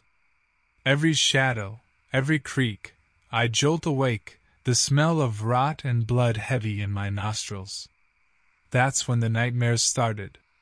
Not about that night, not exactly. It was always the same, me running through the woods, the thing chasing, but I wasn't myself. I was Maeve.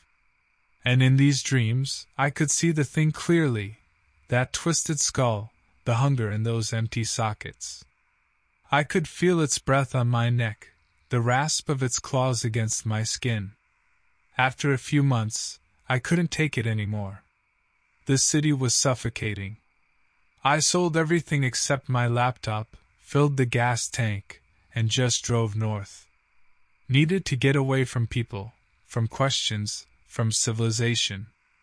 Ended up in some small town in Oregon, waitressing and living in a rundown motel.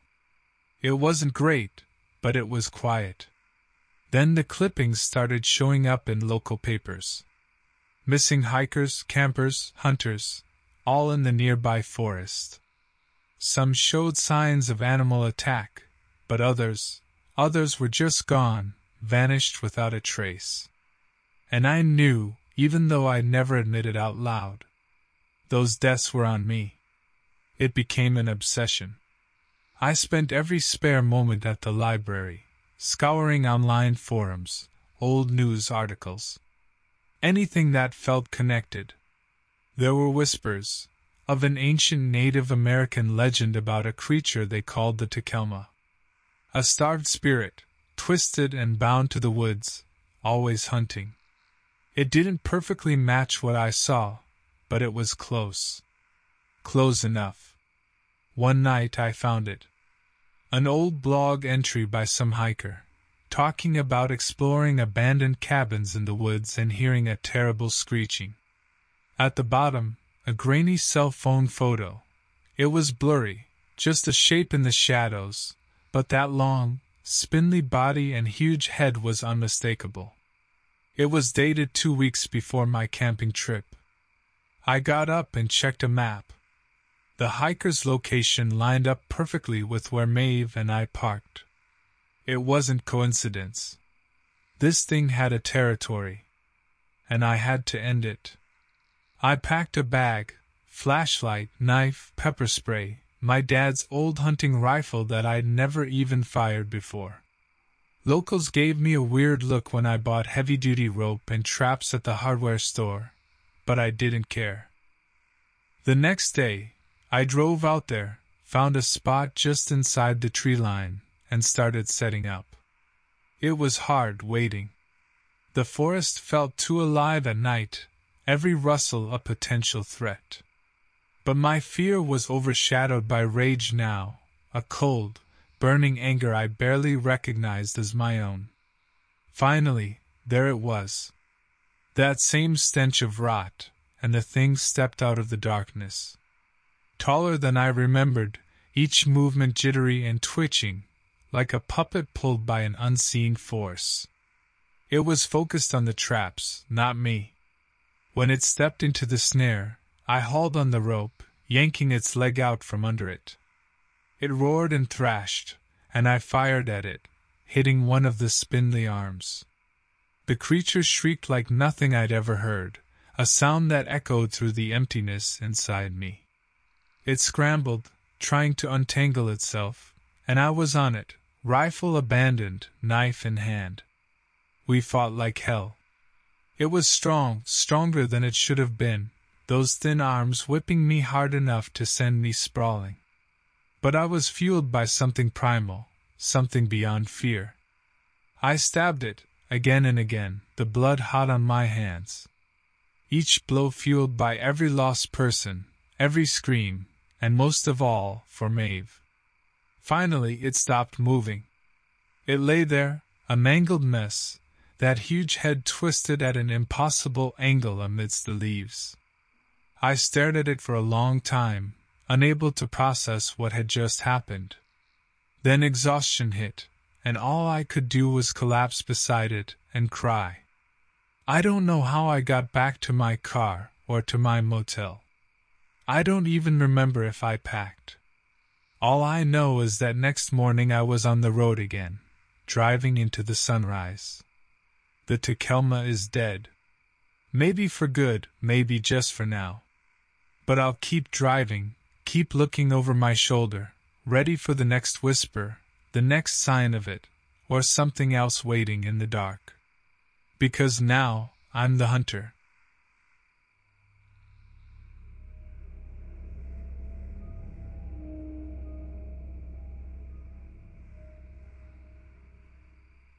I live in northern Nevada, just outside this tiny town called Red Bluff. It's one of those places so small most maps don't have it on there. Hell, even Google Maps has nothing more than a dot, so you can imagine it doesn't draw a lot of attention. Mostly ranches, some farms, and just enough folks to keep a general store in business. It's quiet, peaceful. Perfect if you're like me and tired of the fast lane. My name's Killian, by the way. Killian Hayes. I used to be a tech guy in San Francisco. That seems like a lifetime ago, though. Now I spend most of my days tending to the chickens, puttering around the property, and trying to convince my neighbor, Eloise, to teach me how to knit. She finds that request endlessly hilarious because I'm a 6-foot-tall, ex-military dude with hands like hams, not very knitting friendly. Anyway, last weekend something ain't right, you know? Things always have a way of feeling off before they go full-blown sideways. It started with the chickens. You wouldn't think hens could tell something's wrong, but believe me, they can. Started refusing to go into the coop at night, got to the point where I had to pick 'em up one by one and tuck them in. And that ain't natural behavior. Something was giving them the heebie-jeebies, that's for sure. Same time this started happening, Eloise mentioned that her sheep were acting skittish, too. That's the thing about small towns. News gets around, even if it's just old folks gossiping about livestock going squirrely. I don't believe in all that paranormal hooey, so I was trying to figure out what could actually be bothering everyone's animals. Figured maybe we had a new predator around, coyote, maybe even a stray mountain lion. But here's the thing, even with a predator, critters don't react like mine were. It was more like that low-level, bone-deep fear they get, not just simple skittishness. Then, 2 nights back, that fear started hitting me too. It started off real subtle, like when your gut clenches for no reason walking down a dark street. Then it turned into a constant low-level hum in the back of my head. Every time I went outside, I got the feeling I was being watched. Like eyes boring into me from somewhere in the trees. Wasn't no wild animal, that's for sure. Whatever was doing the watching felt smart. I know that sounds crazy, but it's true. Like it was sizing me up, calculating, but not in a hungry way. More curious. That night, I doubled down on security. I've got some decent training, and even out here in the sticks, I keep a shotgun handy. Did a property check, set some extra motion lights, and tried to ignore the creeping dread that something was out there. I managed to doze off around 2, maybe 3 a.m. Then the sound woke me up, blood-curdling screaming, coming from Eloise's place. That woman can holler to wake the dead, but this was something else. Pure terror. I stumbled out of bed and grabbed the shotgun before I was even fully awake. My old instincts kicking in made me toss on a pair of boots, but I still ran out barefoot as fast as I could. Eloise's house is only a few hundred yards down the lane, and I was there in a heartbeat, that prickling feeling on my neck getting worse with every step. Her porch light was on, but there was no sign of Eloise. Just that gut-wrenching silence, even worse than the screaming had been. I eased inside, shotgun at the ready.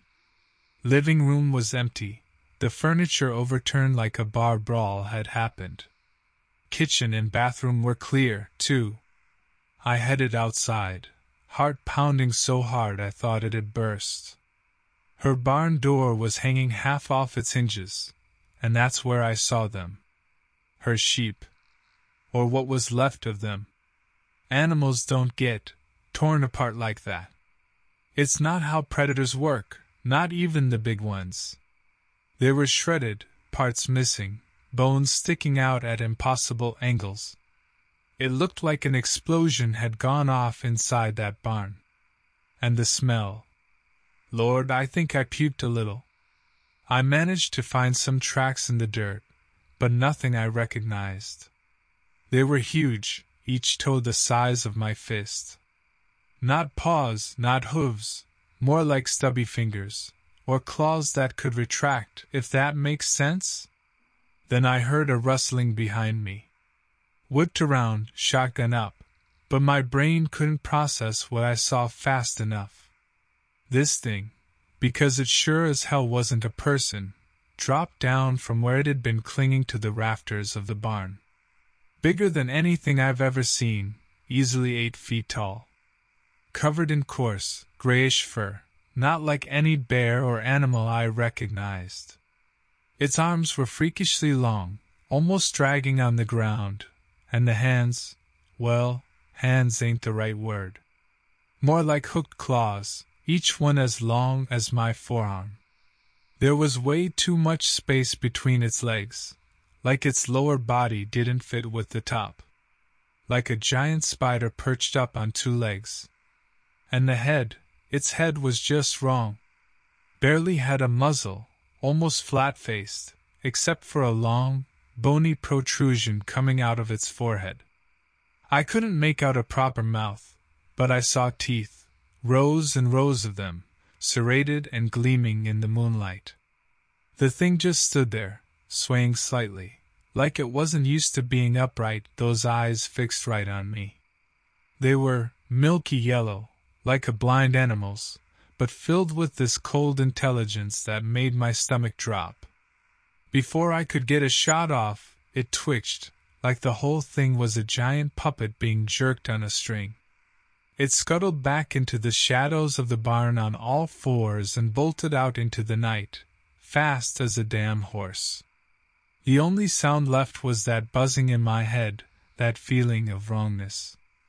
I knew it was still out there, watching me. I called the sheriff, but of course, they thought I was drunk, or seeing things. But I know what I saw, and I know it's coming back. I'm not leaving Eloise out there alone, and I damn sure ain't letting it get to my chickens. The rest of that night was a blur. The sheriff finally showed up, just before dawn, with the backup finally called in from Reno. Took one look at the barn, the mess inside, and stopped treating me like some kook. His deputies fanned out, searching the property with me and Eloise, who was a wreck, bless her heart. We didn't find any sign of the creature.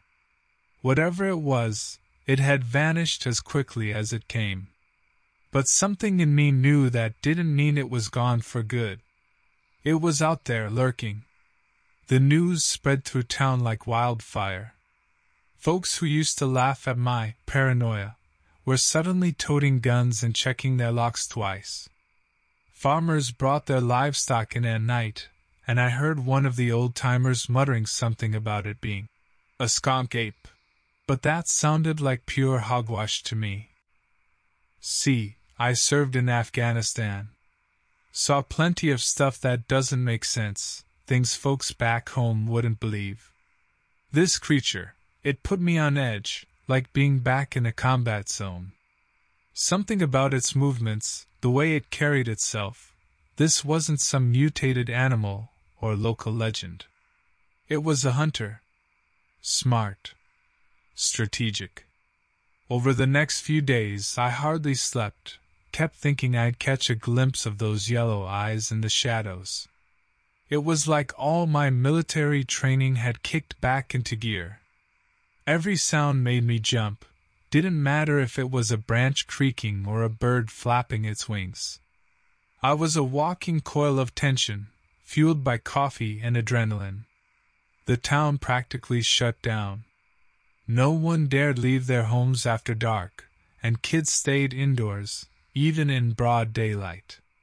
The sheriff set up patrols, but we all knew it wouldn't be enough. This thing, it was too cunning. Then came the second attack. 2 nights ago. Hit Hank's farm. He kept a couple of dogs, mean as junkyard mutts, but they never even barked. Hank and his wife were gone. No bodies, just a whole lot of blood and some of those same weird tracks. The sheriff started talking, evacuation then. It felt like a punch in the gut. My property, the animals, Eloise, leaving wasn't an option. I told the sheriff as much, said I'd be damned if I let some monster drive me from my home. He just gave me that tired, pitying look they all shared now. That afternoon, I went out and bought everything the hardware store had, traps, tripwire, searchlights, you name it. Turned my property into a fortress. Loaded up on enough ammo I could hold off a small army. Figured whatever that thing was, if it wanted in, it would have to get through me first. I haven't seen Eloise for a couple of days. I'm too scared to go search for her, but I have a sinking feeling deep down. The night is deathly quiet. My heart is pounding so hard I can hardly breathe. My ears strain with every little rustle in the bushes. I'm sitting in the kitchen, gun across my lap, staring out the window. I swear I saw something move a few minutes ago. It knows I'm here. It's toying with me, playing some twisted game. I know it's coming, that's for sure. I can feel it in my bones. Maybe it wants revenge for Eloise, for the sheep. Or maybe this whole damn thing is about territory, and I'm next. My mouth is dry, and I feel a headache starting to pound behind my eyes. I wonder if Hank felt like this. It feels so pointless to resist. Whatever that thing is, it's stronger than me, smarter than me. It's pure survival out there now, predator and prey, and I'm the damn prey. Wait. There's a flicker of yellow at the edge of the orchard. Oh God, it's close. Closer than it's ever been. I raise my gun. It's barely more than a shadow, distorted by the moonlight, but I can see that bone-like horn, those long, spidery arms. God help me. I steady my breathing. My pulse is hammering against my hands. It's creeping forward now, that eerie sway to its movements. It knows I see it, but it's not rushing. It's savoring this. I squeeze the trigger. Maybe I'm calling it a Strix. It's the closest word I can think of for that monstrous owl-like thing. The shot rings out, shattering the silence. It hits its mark. I saw the Strix flinch, the bullet ripping through its shoulder, maybe even shattering bone. It lets out a screech, more like a wounded animal than anything I've ever heard before, and staggers back a step. I don't hesitate, pumping the shotgun and firing again. This time I hit it in the chest. It stumbles, but damn, the thing doesn't fall. Those yellow eyes burn brighter, like it's pissed, not really hurt. A third shot, straight at that bony horn. It ducks, so I miss, and before I can chamber another round, the Strix is scrambling towards the tree line. For something so big, it moves damn fast. I see it leap into the shadows, vanishing into the darkness of the orchard. My hands are shaking so badly I drop the gun. My chest feels like it's going to cave in, each breath a ragged sob. But damn, I did it. I heard it. Maybe even drove it off for good. I stagger to my feet and head inside. I need to find Eloise, check on her, make sure she's okay after what happened with the Strix. And then, well, I don't know what comes after. I'm too tired to think past the next hour. I grab a flashlight and my keys, ready to head next door. Then I hear it. A scratching sound, like nails against glass. It's coming from the upstairs bedroom window.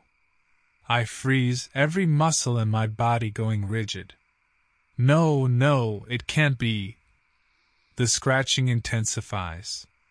There's a thud, something heavy landing on the roof. I slowly turn, my heart pounding a deafening rhythm in my ears. And there it is. The Strix. Crouched on the roof, its yellow eyes blazing through the darkness. It's got blood on its muzzle, its chest ragged from my gunshots. It tilts its head, a grotesque parody of a curious bird, and opens its mouth in a silent snarl. I stumble backwards, tripping over the discarded shotgun. The keys slip from my numb fingers. The Strix unfolds itself, its body impossibly long as it stands upright. I hear a sickening crack, like bones snapping into place, and it raises a clawed hand. It knows. It knows I heard it, drove it away from its prey. Now it's here for payback.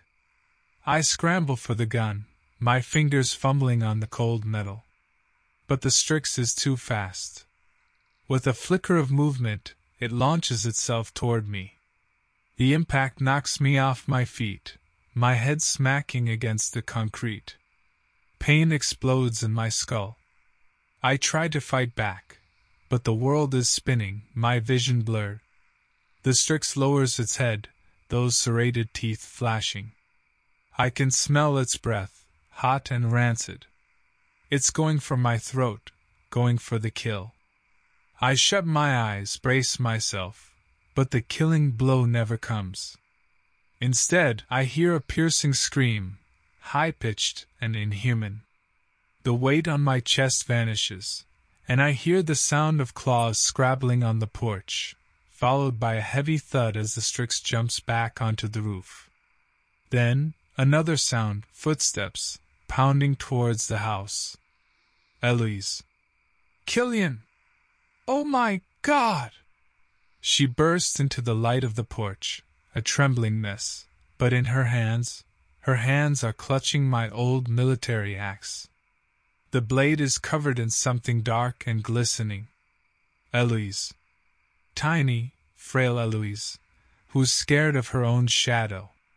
She just faced down the monster that had turned our little town inside out. I saw it come in the window, she stammers, her voice hoarse. I didn't know what to do, but the axe was there and...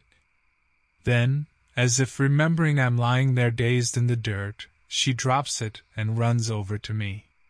She fusses over me, checking for injuries, and all I can do is stare up at her while the adrenaline courses through my veins. When the sheriff and the rest of the posse arrive 10 minutes later, we tell our story. They find the Strix's body behind the house. Seems Eloise didn't just startle it, she damn near split its skull open. The aftermath, well, it ain't pretty. Turns out, those weren't the only Strix in the world. We heard reports over the next few weeks. Similar attacks in other small towns, folks vanishing, tracks and sightings just like ours. Life in Red Bluff didn't go back to normal. It couldn't, not after that. There's a new kind of fear settled over us. But there's defiance too, a bone-deep stubbornness. Eloise and I, along with the folks who decided to stay, we started organizing. We watch for signs, patrol the area, stock up on supplies.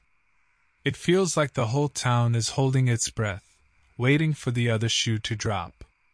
As for me, well, I'm not leaving. This place is my home, and if those things think they can drive us off our land, they got another thing coming.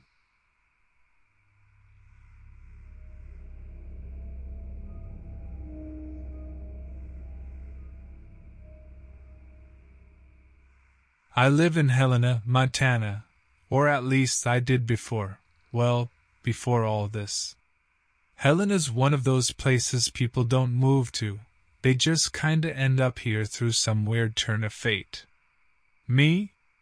I was part of a traveling construction crew, got separated after a job up in Wyoming went belly up.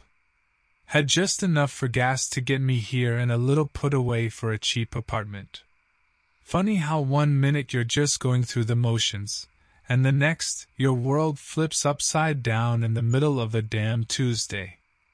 I guess that's just how life is out here on the fringe of civilization. Anyway, so I'm settling in, getting to know the regulars at the Greasy Spoon downtown. Shout out to Dottie, she makes the best damn pie in the state, when I hear about this place out in the sticks. Supposed to be beautiful, untouched woods, pristine lake, the whole 9 yards.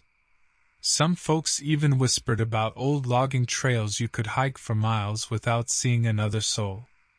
Seemed like my kind of place, especially after breathing exhaust fumes for weeks on end. It was late August, but the weather was still holding up, so I figured, why the hell not? Packed up my truck that Saturday morning, just some water, snacks, decent boots, that sort of thing. Figured it wouldn't be more than a few hours in and out. Now, I should mention my buddy Rowan is the kind of guy who'd buy a satellite phone just to make a grocery run. Complete opposite of me, which is probably why we get along so well. But this time, even he'd raised an eyebrow. Guest cell service that far out was pretty much non-existent. Didn't really think anything of it, though. The place was easy enough to find, even with the cruddy directions I'd gotten at the diner. Gravel road turning off the highway, and then it was just miles of trees and more trees. I'm no stranger to the wilderness, but even I was getting a little turned around after a while. Finally, though, I'd pull into this clearing. Not much, really, just some flattened earth and a couple of abandoned fire pits. Figured this must have been where folks camped before heading out. Left my truck there, and started walking the way I figured one of the trails had to be. First hour or so was fine, just me, the sound of birds, and that sweet smell of pine needles. Pretty relaxing, all in all. And I was starting to see why folks talked this place up. But that's when things got weird. First, it was the silence. Not just regular quiet, but a dead, empty silence. Even the wind seemed to stop rustling the leaves. Then I swear I could smell something, not anything I could recognize, but musty and damp, like rotting leaves under a whole winter's worth of snow. Look, I'm not the type to get spooked easily. But something about it set my teeth on edge. Figured maybe it was time to head back, just in case the weather turned for the worse, and that's when I saw it. At first, I thought it was a deer, caught in a patch of sunlight between the trees. But as I got closer, I realized there was something wrong with the shape. Too big for a deer, too squat. And it moved funny, sort of lurching, head held low to the ground. Now, I'd seen my share of critters in the woods, bears, elk, even some wolves up in Canada. But this was different. Its skin had a weird, slick sheen to it, almost hairless, and it was a sickly grayish color. Its head, I still try to forget it sometimes. Too large for its body, all elongated and stretched, with dark, empty eyes that seemed to look right through you. I froze. Didn't breathe, didn't blink. Whatever this thing was, it wasn't natural. And the whole time, it got closer, shuffling slowly but steadily towards me. The smell of rot intensified, and I realized with a sick twist in my stomach that's what it had been following, my scent. I was its prey. I don't know how long I stood there, but suddenly, the thing stopped. Its head snapped up, and I heard a rustling from the trees on my left. Before I could even process that, it was gone, vanished into the undergrowth like a ghost.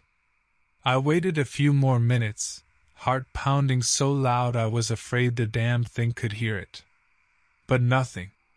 Not the creature, not the birds, nothing. In that moment, I think I truly understood what it means to be utterly alone. Finally, I snapped out of it. I wasn't sticking around to find out what the hell had startled it off. Turned and bolted back towards the clearing, didn't stop running the whole way. Every snap of a twig, every rustle of leaves, made me flinch, expecting those empty eyes to be right behind me. Got back to my truck shaking, hands clammy. I started the engine, and gunned it down the gravel road. I must have broken every speed limit back to Helena, didn't look in the rearview mirror once. Folks around town give me these knowing looks now when I mention the place. Apparently, there are all sorts of stories about those woods, disappearances, strange sightings, the whole shebang. I never paid them any mind before, figured it was just bored locals trying to stir up some excitement. Well, let me tell you, there's nothing quite like being hunted by something that doesn't belong in this world to make you a believer. I haven't been back since, and I don't intend to. That clearing, that thing, it's like it left a stain on my soul. Some things you just don't come back from.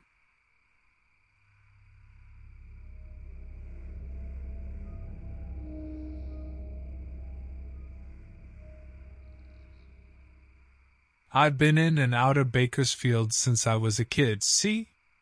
My uncle lived here, but he ain't what brings back the bad memories.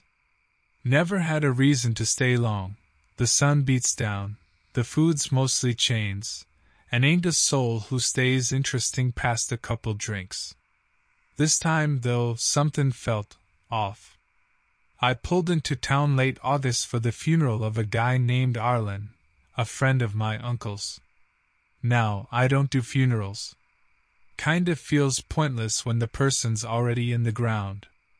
My uncle begged, though, said I was the only family Arlen had left, some lie like that. I figured, what the hell? Maybe meet someone worth shooting the breeze with, grab a burger. I'd head out the next day. Turned out, Arlen lived way out of town, on this dry-ass road with nothing but scrub and a few ranch houses. It felt like hours getting there. Even weirder, the funeral was in the guy's own backyard. Small crowd, all dressed in black like I was. There wasn't even a coffin, just a hole already dug. The air felt heavy. I caught snatches of whispers about some accident, Arlen being out late, and the way he was found. Didn't get the whole story, but the gist gave me chills. Uncle introduced me to a couple folks. I think their names were Elroy and Karen. Elroy had this sad sack look about him. Karen kept her distance like I smelled bad. Afterwards, I did what you do at those things. Tried to eat, make small talk. Nothing was stickin'. I could feel eyes on me, the desert buzzin' in my ears. Figured getting out of there was the best plan, and told my uncle I'd be back to visit him soon. Before I could get to my car, Elroy was beside me. Hey, listen, I know this is messed up, Arlen and me being close and all. He stopped, cleared his throat, then said real quiet, but you don't look so good. Something ain't right here. You wanna come back to my place for a beer? I live a few miles down. Now, I'm no stranger to weirdness, but this felt like a whole different kind of weird. Still, I'd never been one to turn down a cold beer. Yeah, all right, I told him. Maybe I just need out of this Sunday. The thing I noticed hitting Elroy's place was how quiet it was. Not like peaceful quiet. Like a dead quiet. Didn't hear birds, no wind rustlin', nothing. His house was kinda dinky, that pale wood that makes you think of splinters. Inside, it was all browns and yellows, like nothing had been changed since the 70s. We had those beers back in his kitchen. Elroy, he kept fidgetin'. Finally, he slams down his can and leans towards me. This might sound nuts, he whispers, but something's been going on. Since Arlen, it's like the desert's come alive, you know? He wouldn't look me in the eye, just started rambling about how his dogs wouldn't go outside, how the nights felt wrong. Here's the crazy part, kinda resonated with me. Like what? Can you be more specific? I asked him. He hesitated, took a long swig of beer. I dunno. Listen, couple days back, before dark, I thought I saw Arlen. Not like his ghost or nothin', but him, alive, standing stock still by the barn. Only thing was, he trails off, looks at me, his face real pale. He looked wrong. Like stretched too thin, you know? Eyes too wide, and dark. Damn near black. The hair on my arms went up, but I tried to play it cool. Maybe just grief, man. Making you see things. He shakes his head hard. No. It ain't natural. And Arlen, bless his soul, he ain't the only one. Couple head of cattle went missin' last week from the McGregor's place. Nothin' but blood left behind. Like something ripped 'em apart. My stomach started tinnin'. You think there's some kinda animal out there? He nods grimly. Or something worse. We gotta be careful. Can you stay the night? Strength in numbers, maybe. Now look, I'm not afraid of much, but being out in the middle of nowhere with some guy spouting tales about whatever he was talking about, that was enough to send me running. I told Elroy I'd head back to my uncle's, just wasn't feeling up to the drive so late. He kept trying to stop me, saying it wasn't safe, but I brushed him off. That was my mistake. Sun was down when I hit the road. It felt different, the air charged and thick like before a storm. My headlights swept back and forth across the scrub, picking up nothing but the occasional scurrying thing, eyes flashing yellow in the darkness. I was tense, heart pounding faster with every mile. I must have been near halfway back when I heard it, a rustling from the side of the road. I hit the brakes so hard I nearly swerved off the blacktop.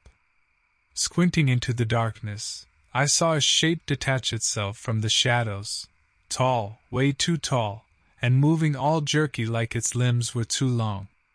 For a second, it just stood there in the beams of my headlights, and Jesus, I don't even know how to describe what it looked like. Skin pale as moonlight, stretched over a body that seemed to shift and warp. Its head bald and bulbous, with eyes. The scream that tore out of my throat wasn't even human. It lunged for the car, but I was already stomping the gas, tires squealing, dust choking the air. I didn't look back until the lights of Bakersfield glimmered on the horizon. I still don't know what the hell that creature was, or if Elroy was right about something preying on the folks out there in the Badlands. But I tell you this, I won't be going back to Bakersfield. And I sure as hell ain't never spending another night in that damn desert.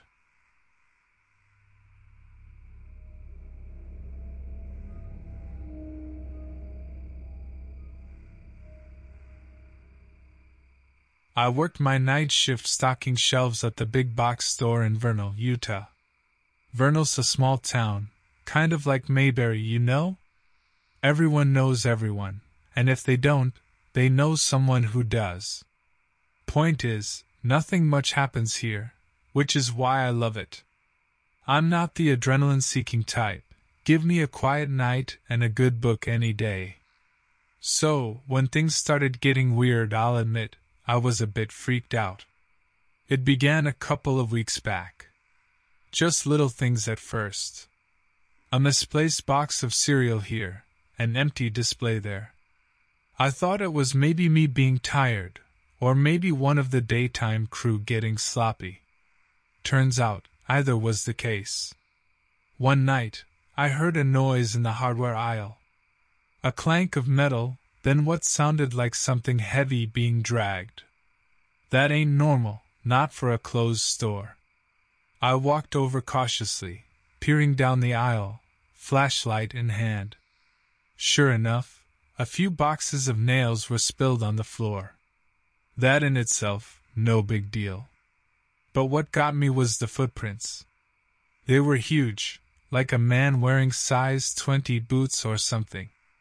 And not regular boots either, these prints had 3 long toes, big, thick ones. I stared at them, my brain refusing to make sense of what I was seeing. It was like a bad joke, like some B-grade movie monster had stomped through my store. I told my boss, Roger, the next day. Of course, he figured I was pulling his leg, or maybe had an episode. See, I take medication for anxiety. So, anytime something out of the ordinary happens, Roger looks at me with those pitying eyes, figures I'm seeing things. I let it slide for a while. But then it happened again. This time in pet supplies. A bag of kibble torn open, a trail of those same giant footprints leading further into the store. That's when I started to get real worried. I knew I wasn't crazy, but I also knew no one would believe me. One especially foggy night, While I was in the back room sorting a shipment, I heard it again, the shuffling, heavy footsteps moving through the aisles. Then silence. Every muscle in my body tensed.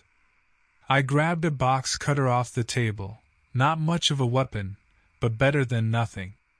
Taking a deep breath, I stepped out of the back room and into the store.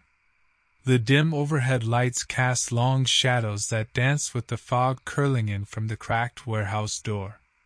My heart was hammering in my chest, and I could feel sweat soaking through my work shirt. "Who's there?" I called out, my voice shaky. "This store's closed. You better get out now." The only reply was the creak of something shifting in the darkness, and a faint, musty odor that filled the air. It smelled wrong, like damp earth and something sharp, almost metallic. I moved slowly through the aisles, my box cutter gripped tight. I was scared, but I was also determined to see what was going on. As I turned a corner, I saw movement in the camping aisle just ahead. I crouched down, edging myself closer until I could peer around the corner. That's when I saw it. Let me tell you, whatever it was ain't something you see every day, or any day. It was tall, maybe 7 feet, lanky and hunched over. Its skin looked hairless, pale, like it hadn't seen the sun in a century. But that ain't the half of it. Its head, that was something else. Bald and elongated, with a narrow, almost beak-like nose. Its eyes, they glowed in the dimness. A faint green, like a cat's, but bigger, meaner. It was crouched down, tearing into a package of freeze-dried food. I watched, mesmerized, horrified, as it ripped off chunks with its gnarled hands and shoved them into its weirdly shaped mouth. It hissed and growled as it ate, like some kind of feral animal. Realizing it hadn't seen me yet, I slowly backed away, my heart pounding a deafening rhythm in my ears.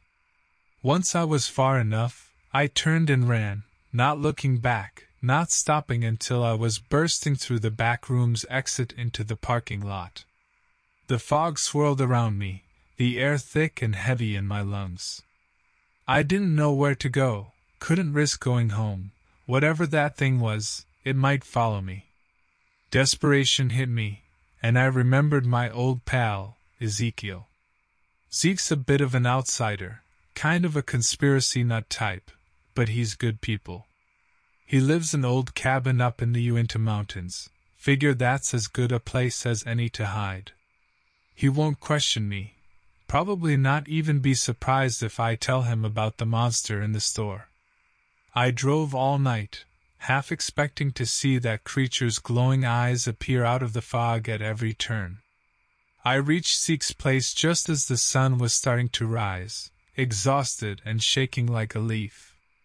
I banged on his door, and a minute later there he was, eyes bleary with sleep, an ancient shotgun slung over his shoulder.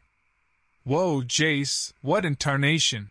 he exclaimed, his drawl thick and slow. I stumbled past him into his cabin, collapsing on the worn couch.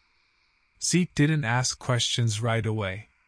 He just fixed me a strong mug of coffee and sat on a creaky armchair, waiting patiently until I was ready to speak.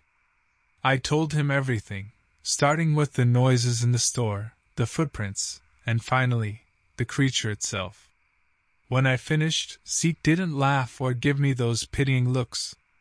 He just sat there, stroking his beard, a thoughtful expression on his weathered face.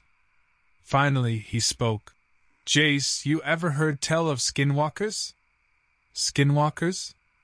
The word was familiar, something I'd heard in passing but never really paid attention to. "Some kind of Navajo legend, ain't it?" I asked, confused. "That's what folks say," Zeke replied, taking a long sip of his coffee. "But they ain't nothin' mythical. They're real, and they're dangerous. Shifters, witches gone bad, walkin' in the skin of beasts. You think that's what I saw in the store?" A skinwalker? It sounded crazy, even as I said the words, but somehow crazier to think that some mutated creature was loose in my town. Zeke poured me another shot of something that burned like fire going down. Now, Jace, he said, his voice low and serious. Skinwalkers, they ain't the kind of thing you mess with. They got powers you wouldn't believe. I shuddered, the image of the creature flashing in my mind. So what do we do? I asked, desperation in my voice. We gotta be smart, Zeke said. First thing, we figure out what this thing is after. Skinwalkers, they always got a purpose, whether it's revenge, huntin', or just plain evil. Need to know what we're up against. We pored over ancient books filled with half-forgotten lore by the dim light of Zeke's crackling fireplace. Hours passed, the cabin filled with tense silence, broken only by the turning of pages and the occasional hiss of the flames. Finally, we found it. A passage that described a creature called an Elisophilia, a shadow-dwelling spirit, twisted and deformed, hungry for flesh. Its lore spoke of a thirst for causing chaos, leaving a trail of death and destruction. That's when it hit me, the missing customers, the reports of strange animal attacks all around Vernal in the past weeks. It wasn't just some crazy coincidence. It was connected, all of it. Zeke, this thing, it's been behind all of it, ain't it? The disappearances, the killings, I said, my voice thick with dread. Zeke nodded grimly. This ain't a job for the police, Jace. This is our mess now. I spent the next few days holed up in Zeke's cabin, learning all I could about the Elisophilia. Turns out, they could be hurt, even killed, with the right weapons. But those weapons, well, they weren't exactly what you find at your local hunting shop. Silver, blessed water, specific herbs and chants, all stuff you only hear about in the movies. Zeke, with his outsider ways, had a surprising knack for this sort of thing. Come nightfall, we were armed and as ready as we'd ever be. We drove back to Vernal, my heart pounding like a drum against my ribs. Arriving at the store, there was no sign of the Elisophilia. That didn't lessen the tension at all. We knew it was there, lurking in the shadows. Zeke and I split up, covering more ground that way. I cautiously moved through the aisles, flashlight cutting through the gloom. My senses were on high alert, every creak and rustle setting me on edge. After what felt like forever, I found it, back in the hardware aisle.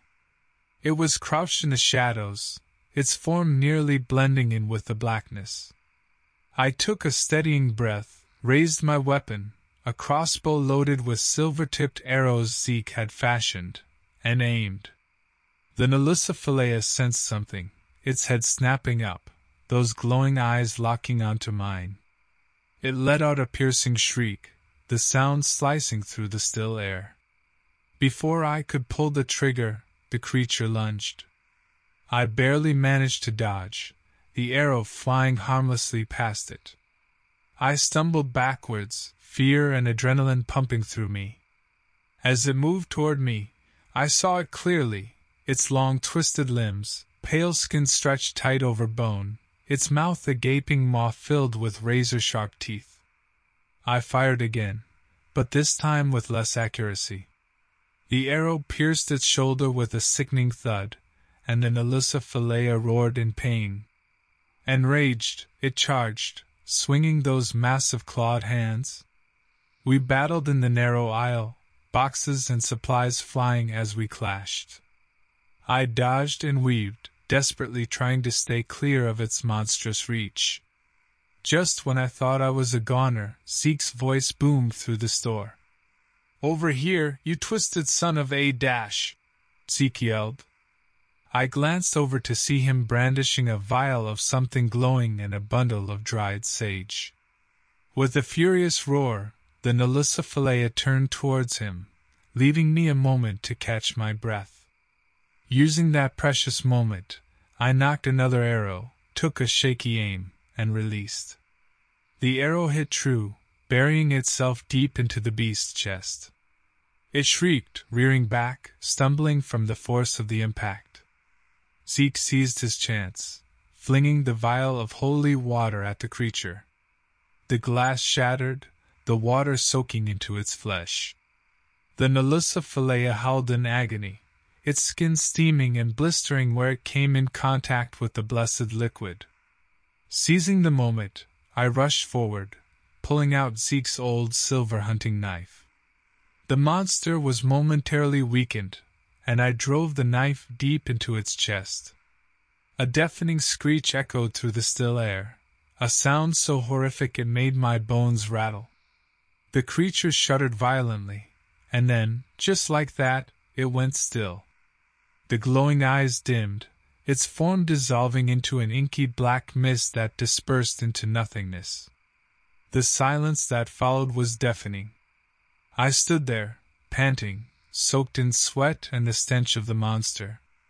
Zeke walked up to me, placing a comforting hand on my shoulder. He smiled at me, his old eyes glinting in the gloom. "Now that, my boy," he said, "was some damn fine monster huntin'. We told the sheriff about a wild animal attack. He didn't believe us, of course, but I guess everyone needs a good story sometimes. It took weeks for Vernal to recover, for things to go back to normal. Me? I never fully went back. I couldn't get those glowing eyes, that feeling of pure evil, out of my head. I moved away shortly after, couldn't stay in the same place after everything that had happened.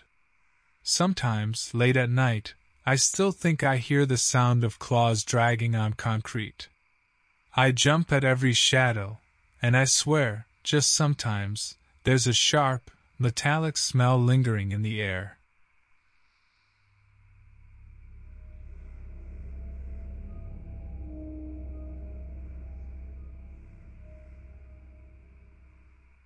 I grew up in a small town in the Ozark Mountains, population barely breaking 3,000.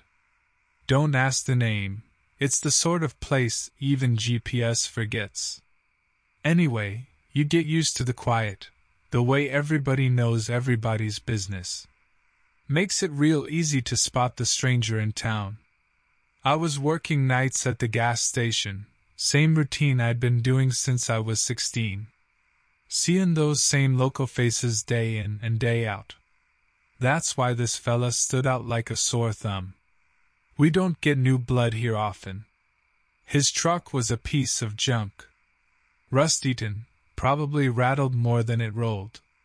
He climbed out of the driver's seat, tall dude, lanky, like a scarecrow come to life. His face was weathered and pale, like he'd been inside for too long. He shuffled towards me, hunched over a little. "Fill her up," he rasped, and damn if his voice didn't send a chill down my spine.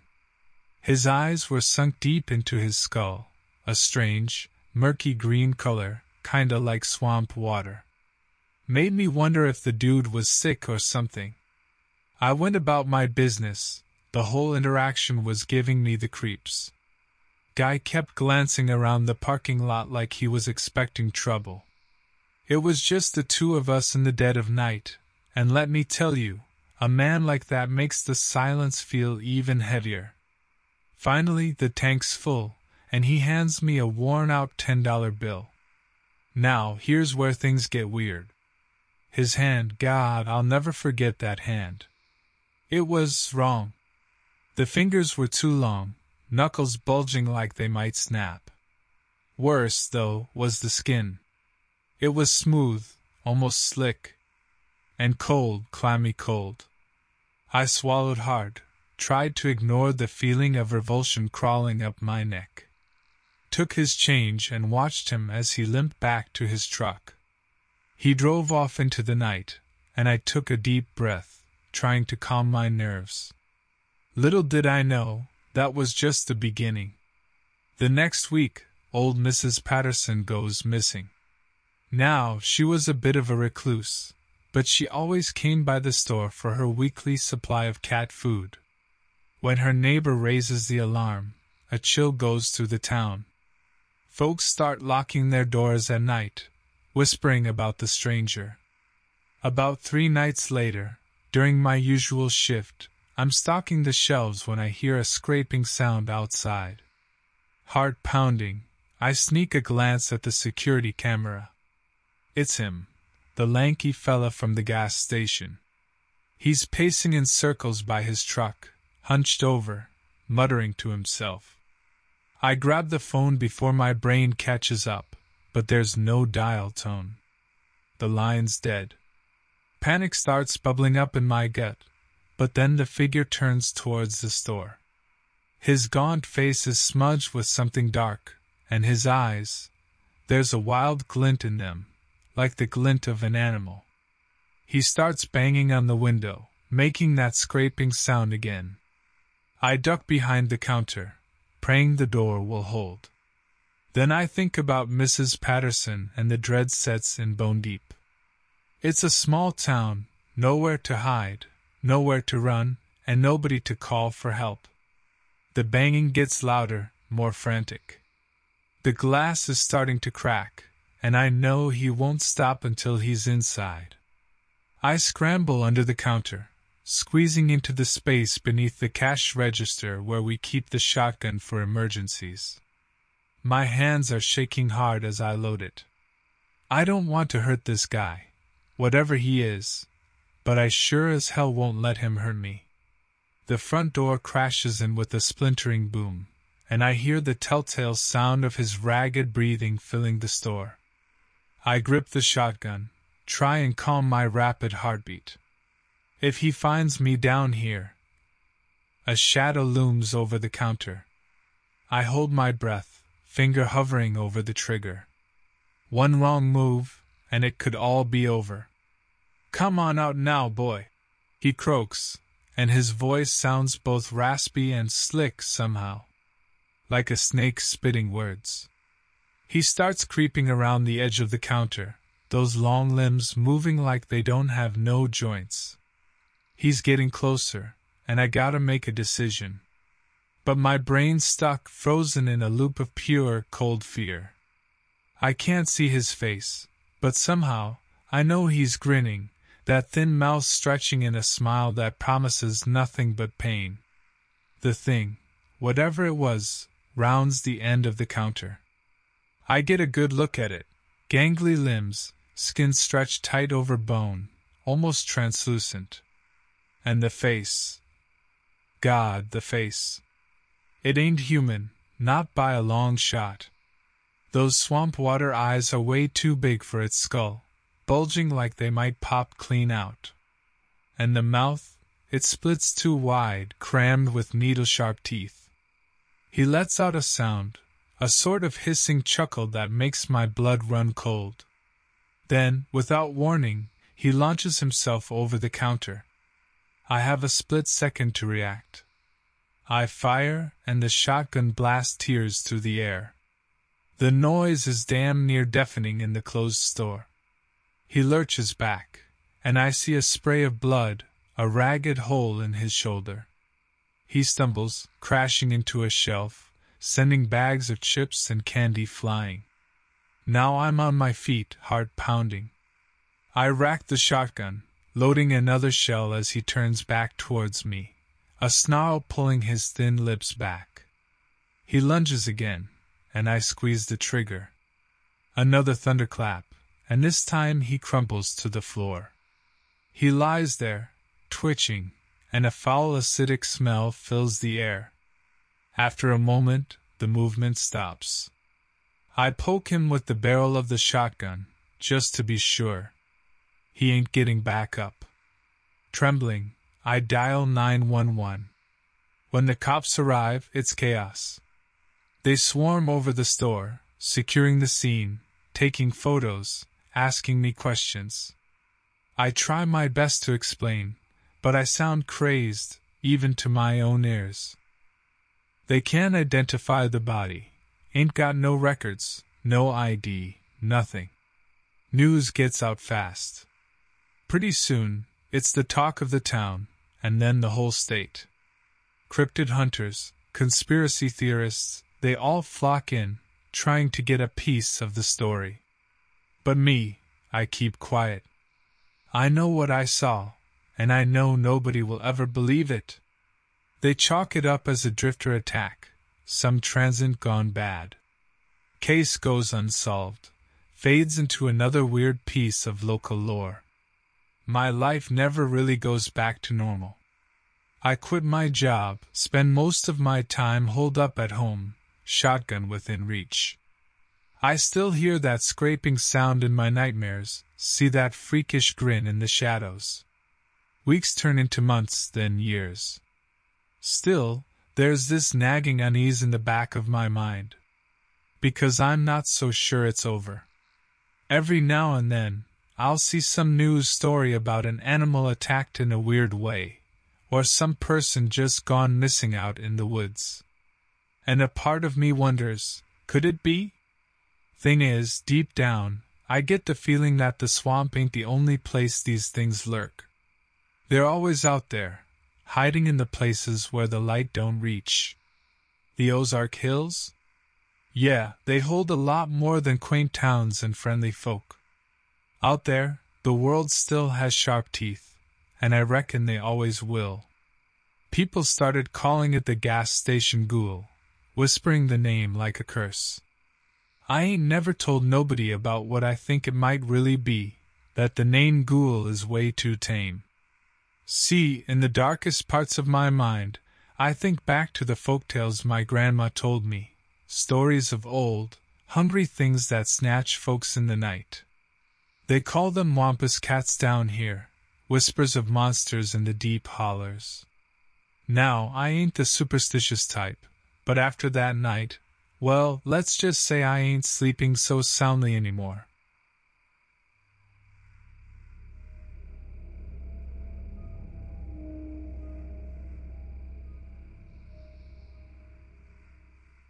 I moved to Boulder Creek, California a long time ago, in the Santa Cruz Mountains. There were lots of redwoods here and I loved spending time in nature. My name's Eldon. I lived with my friend Narek and his little brother Zora. We'd gone to college together, and Narek had been nice enough to let me crash with them while I found my feet in a new town. It was supposed to be temporary. One afternoon, we were in a rush trying to get a hiking trip in before the sun went down. The Santa Cruz Mountains were no joke. These trails could get rough, so you always wanted extra daylight. We'd picked the Saratoga Gap Trail because it was relatively close, but we ended up taking a wrong turn early on. Didn't think much of it at the time, just figured we'd make it a longer loop and find our way back eventually. As we pushed deeper into the mountain range, the woods started feeling different. The trees didn't look as tall as they had earlier. The air felt strange to me, kind of heavy, and the hairs on my arms started to stand up. Zora was usually the most talkative of us, rattling on about who knows what, but even he fell silent as we went. Something about the silence felt off. There were no birds, no bugs, nothing. Then we reached a clearing and there it was. The first detail I noticed was the smell. It hit us like a wave, rotting meat mixed with something oily and burnt. Then I saw its shape and couldn't unsee it. At the center of the clearing was a huge nest, made of branches and dead stuff, a pile of debris. But it also looked like it was growing out of the ground. Like there was something living underneath pushing it up and out. Right in the middle of this twisted nest stood a creature. I've never seen anything like it. It looked humanish, but stretched and wrong, kind of like those deep-sea fish that get warped from the pressure. No hair, just sickly pale skin pulled tight over muscle and bone. Its mouth was too big, full of sharp teeth like needles. The damn thing turned and looked right at us. We froze. Every part of me was screaming at me to run, but it was like something had clamped down on my brain. The creature didn't make a sound, just tilted its head like it was trying to figure us out. That seemed to be enough to snap Zora out of it. He yelled, "Run!" We bolted. It was pure survival instinct. We didn't look back, just charged down the trail like it was on fire. We could hear the rustling and snapping as it chased after us. I tripped, rolled, and smashed my knee hard on a rock. Narrate dragged me up. I don't remember if he even said anything. We were both grunting and trying to breathe. We kept running, the trail getting fainter and fainter. The noise behind us was getting closer. I glanced over my shoulder and saw the pale figure break through the trees. It was gaining on us. I stumbled again, pure exhaustion taking over. Narrate and Zora could have kept going, left me behind. Maybe it would have been distracted enough for them to escape. But they didn't. "Keep going, I'll hold it off," Narrate yelled. There was no time to argue. He turned and faced the creature, his arms going up like a boxer ready for a fight. I kept moving, Zora pulling me along. I couldn't even bring myself to look back. We ran blind, crashing through the woods. By some twisted miracle, we found the trail again. We sprinted down it, lungs burning, legs ready to give out at any second. We were gonna make it.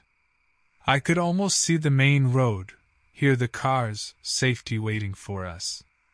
Then, it was dead quiet. Zora and I skidded to a halt. No sound, no movement behind us. We stood there panting, trying to catch our breath. Had we outrun it? Was it gone? Just when I started to think we might be in the clear, I heard it. But not from behind us, from up in the trees to the side. A snapping sound and a high-pitched screech that almost ripped through my head. The last thing I saw was a flash of pale flesh and those needle teeth lunging towards Zora. My mind went numb. It couldn't process what was happening, only that I was standing there, alone and useless, while the creature, that thing, took Zora. All at once, the shock wore off and I started yelling. Incoherent screaming. I charged after them, not even caring what happened to me. I had to get him back. He was just a kid, my friend's little brother. Just as I reached the edge of the trees, I saw Narrate. He was lying on the ground, still as stone, and the thing was crouched over him. It was tearing at him, ripping and biting as Narrate's thrashing grew weaker and weaker. I kept yelling, but it was futile. My legs wouldn't carry me any further. The world blurred. All I could feel was this burning hatred and a desperation that made my stomach clench. Then I saw it, Narrate's hunting knife lying in the dust a few feet away. Driven by a rage I didn't know I had, I lunged forward. The thing was completely focused on its meal, ignoring my pathetic charge. I snatched the knife up, screaming like I'd gone insane, and stabbed it in the back. Maybe it was just shock, or maybe my blade caught something vital, but the creature let out a piercing shriek. It whipped around, knocking me to the ground and sending the knife skittering away. I scrambled back, ready for it to finish me off, but there was a strange gurgle in its throat and it stumbled backward. I was on my feet in an instant, grabbing rocks and smashing them into its head. The creature staggered, and something changed in its eyes. It wasn't the cold, predatory look it had before. There was fear and confusion in it. Maybe that hesitation was all it took. I picked up the knife and lunged forward again. This time I struck true. The creature howled and then fell silent. I didn't stop until its form was completely still, and even then I kept going, driven by some sick sort of vengeance. There was blood everywhere, mine, the creatures, and Zora's. When I finally collapsed, my body felt like it was on fire. I couldn't make out shapes anymore, just blurry colors and pain radiating from every corner of me.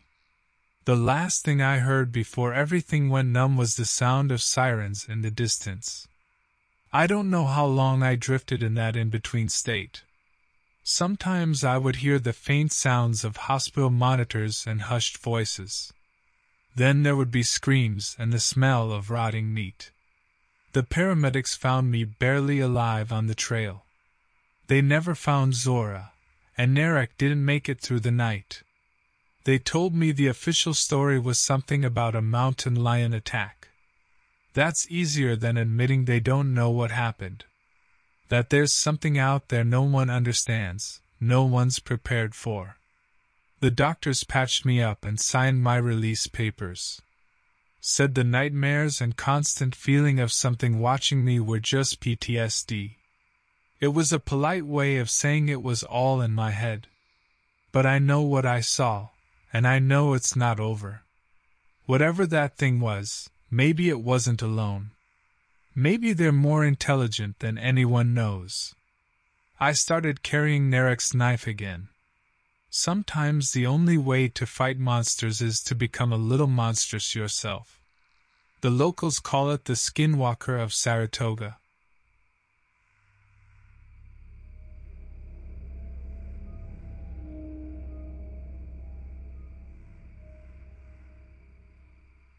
I spent last weekend with my friends at a lakeside cabin in the Adirondacks. You know, the usual deal. Beers, fishing, that kind of stuff. This trip had a little twist, though. See, one of my buddies, Reese, is big into ghost stories and cryptid sightings. The whole shebang. He'd read something about a local legend nearby and couldn't resist dragging us into it. Me? I'm Carter, by the way. Yeah, I'm more of a believe it when I see it guy. The place we stayed at was pretty remote. Nestled up against Lake Algonquin with trees so close in, you felt like they might swallow the cabin whole. Perfect for Reese's whole spooky lore thing, not so much for my sanity. The afternoon we got there was sunny, but with that chilly edge that makes the hairs on your neck prickle. We decided to check out the lake before dark. Reese, of course, had this whole spiel laid out for us. Some tale about an old hermit who died out on the lake in the 70s and supposedly still haunted the area. His story was all misty water, glowing lights, that kind of thing. Pretty standard spooky stuff. We humored him.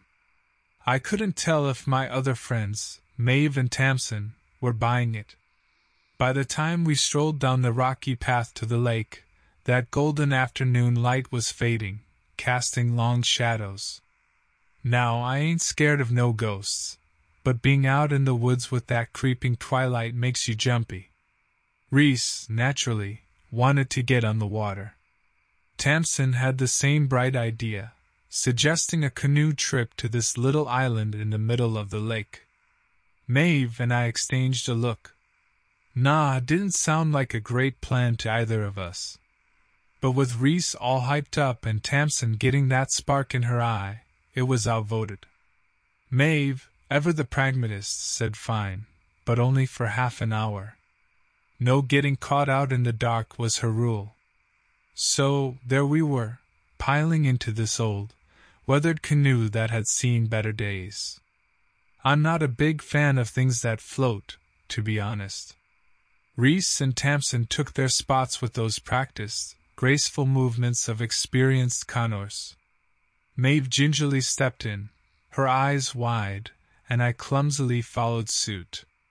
The water was like glass, barely disturbed as we paddled away from the shore.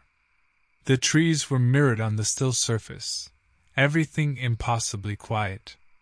Now, don't get me wrong, the scenery was beautiful. But I couldn't shake this feeling, like we were being watched. Reese, oblivious, was already narrating about the hermit drowning right about where we were headed. Maeve let out a huff. Can we just enjoy the sunset without the horror stories, please? This is beautiful. Tamsin smiled, but her eyes darted around the shoreline. I wouldn't mind one of those glowing lights, though. Think we could be that lucky? I'm sure it's just a foxfire, I grumbled, trying to sound nonchalant. But the hairs on the back of my neck wouldn't settle down. We were halfway to the island when it happened. Up ahead in the water, cutting through those perfect reflections, something broke the surface. A dark, lumpy shape, moving way too fast to be natural. What the hell is that? Maeve's usually calm voice had a tremor in it. Rhys, for once, was speechless. His paddle froze mid-stroke. Tamsin just whispered, "Is that?" The thing, whatever it was, bobbed up again, closer now. It was huge, at least the size of a large dog, and seemed to be undulating? Like it was made of shifting pieces rather than one solid mass. And the smell, dear Lord, that smell. Rotting fish and something sickly sweet, like a flower gone bad. It hit us all at once, and Maeve retched over the side of the canoe. I don't know who screamed first. Me, probably. What I do know is that we all started paddling like hell had broken loose. The water churned and the canoe rocked precariously, threatening to dump us into the cold depths. The creature kept pace. No, it wasn't keeping pace, it was gaining. Its segmented body, for that's what it seemed to have, rippled beneath the water, propelling it with impossible speed. Maeve was sobbing now, half prayers, half curses. Rhys' face had gone as pale as a ghost. Ironic, really. Even Tamsin, all her adventurous spirit snuffed out, just dug her paddle in and gritted her teeth. Just when it looked like that monstrous lump was about to surface right next to us, the island loomed ahead, a beacon in the darkening twilight. We somehow managed to steer the canoe towards a narrow, muddy inlet and practically leaped out, abandoning ship without a second glance. We scrambled up the bank, slipping and sliding on the wet leaves and rocks. There was no time to think, just the blind instinct to put distance between ourselves and whatever that thing was. Halfway up the hill, we crashed into the underbrush. Rhys tripped and I landed squarely on top of him, shoving myself up to keep running. We burst through the trees into a clearing and there, finally, we stopped. Collapsing to the ground, gasping for breath. Someone had built a bonfire here, probably a long time ago. The ring of stones was blackened and weathered. We huddled around it, sharing shaking breaths and disjointed words. It was full night now. Looking back toward the water, we saw nothing but the faint moonlight glinting off the waves. We stayed there till dawn, huddled around the dead fire. Not a single one of us said a word, just listened to the night sounds, the occasional splash from the lake, the rustle of leaves. And in the back of my mind, the fear that one of those splashes might not be natural. Finally, that gray light started to filter through the trees, and we crept back down to the shore. The canoe was still there, half swamped in the reeds. Nothing else. No sign of that creature. Rhys, his face still drained of color, was the first to speak. Let's get out of here. We were all thinking it. No way were we sticking around to find out what daylight might reveal. We got the canoe bailed out, loaded up our soaked gear, and paddled back to the cabin with grim determination. It was a tense drive home. Tamsin stared out the window, lost in thought. Maeve alternated between angry outbursts about the ruined weekend and shaky silence. And Rhys, he was just shell-shocked. As for me, all I could think was, thank God that thing didn't come back for us. We parted ways back in the city, the air thick with unspoken questions. Reese tried to crack a joke, something about never going canoeing again. None of us laughed. In the weeks that followed, things didn't just go back to normal. It's like we all carried that fear with us, a lurking shadow on the edges of everything. Tamsin took to leaving all her lights on at night, her once bright apartment turning into a harsh, sleepless cavern. Maeve became obsessed with self-defense, taking classes, always checking over her shoulder on walks home. Me? I couldn't get that putrid smell out of my head.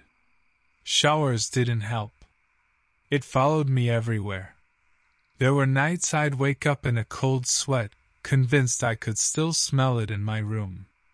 Reese was the one who suggested we talk about it. At a little hole-in-the-wall bar, we laid it all out. The terror, the helplessness, the shame of being scared out of our wits. Telling the story, it felt smaller somehow, less monstrous. And as we talked, a determination started to take root. It was like, no, screw this.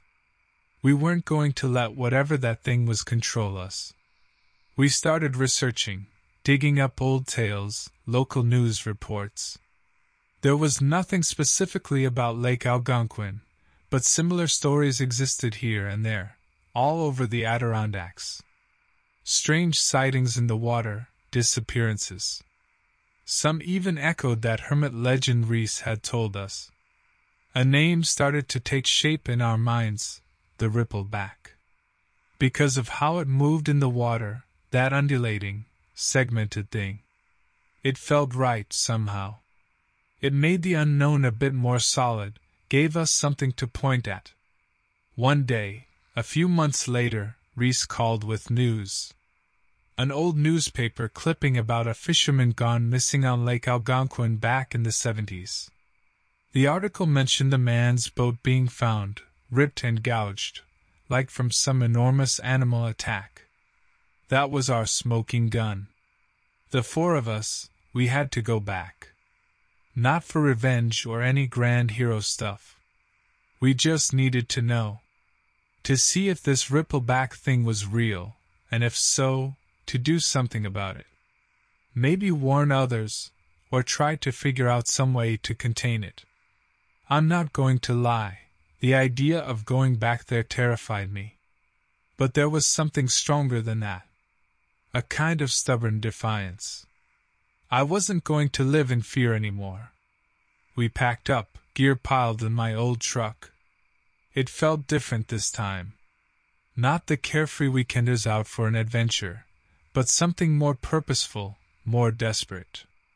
The cabin looked the same, untouched since we'd left it in a panic. It was hard being back, those memories of scrambling through the dark woods pressing down on us. But we swallowed that down and got to work. Reese, ever the researcher, had a plan. He'd brought sonar equipment, old-school stuff, but he swore by its reliability. We spent hours on that lake, scanning the depths, Tamsin and me manning the oars while Reese and Maeve took readings. Most of the time, it was just the regular contours of the lake bottom, the occasional school of fish. Nothing like what we'd seen before. Day was fading, and with it, our hopes. We were about to call it quits when the sonar spiked, a huge, irregular mass lurking under the boat. My heart pounded in my ears. Adrenaline kicked in, and suddenly my exhaustion vanished. There! Reese pointed at the screen, a trembling, jagged line marking the thing below. Tamsin started rowing, the boat slicing through the water. The sonar pinged, faster and faster, that shape rising up. I felt a surge of nausea, the memory of that first encounter clawing at my insides. "Stop," Maeve whispered, her voice strangely calm. She held up a hand, palm out, like she was trying to hold the creature back by sheer force of will. Tamsin hesitated, then let the oars trail in the water. The boat slowed, the monster still a good distance beneath us, but not that far, not really. Reese fumbled with his backpack. The rifle, he muttered, pulling out the old hunting gun he'd brought along. Reese, no! I shouted, but it was too late. He clicked the safety off and leveled the barrel at the water, his knuckles white. A gunshot echoed across the lake, the sound impossibly loud in the sudden stillness. I flinched, my ears ringing. Maeve cursed under her breath, and even Tamsin had a startled look. The surface of the water remained unbroken. The sonar screen blipped weakly, and then, nothing. That massive shape had disappeared. A rush of relief washed over me, tinged with guilt. Had Reese hit it? Was it injured, or worse? You could have warned me! I yelled at Reese. He just shrugged, a nervous smile splitting his face. Well? Is it? Tamsin trailed off, her gaze fixed on the dark water. We waited. One breath, then another. An eternity seemed to pass. And then, the surface of the lake bulged, just a subtle ripple at first, then growing, until it erupted. The ripple back. No, this was different. This was Skittermaw, I just knew it. Bigger, and instead of undulating, it seemed encased in a segmented shell, like a nightmarish beetle.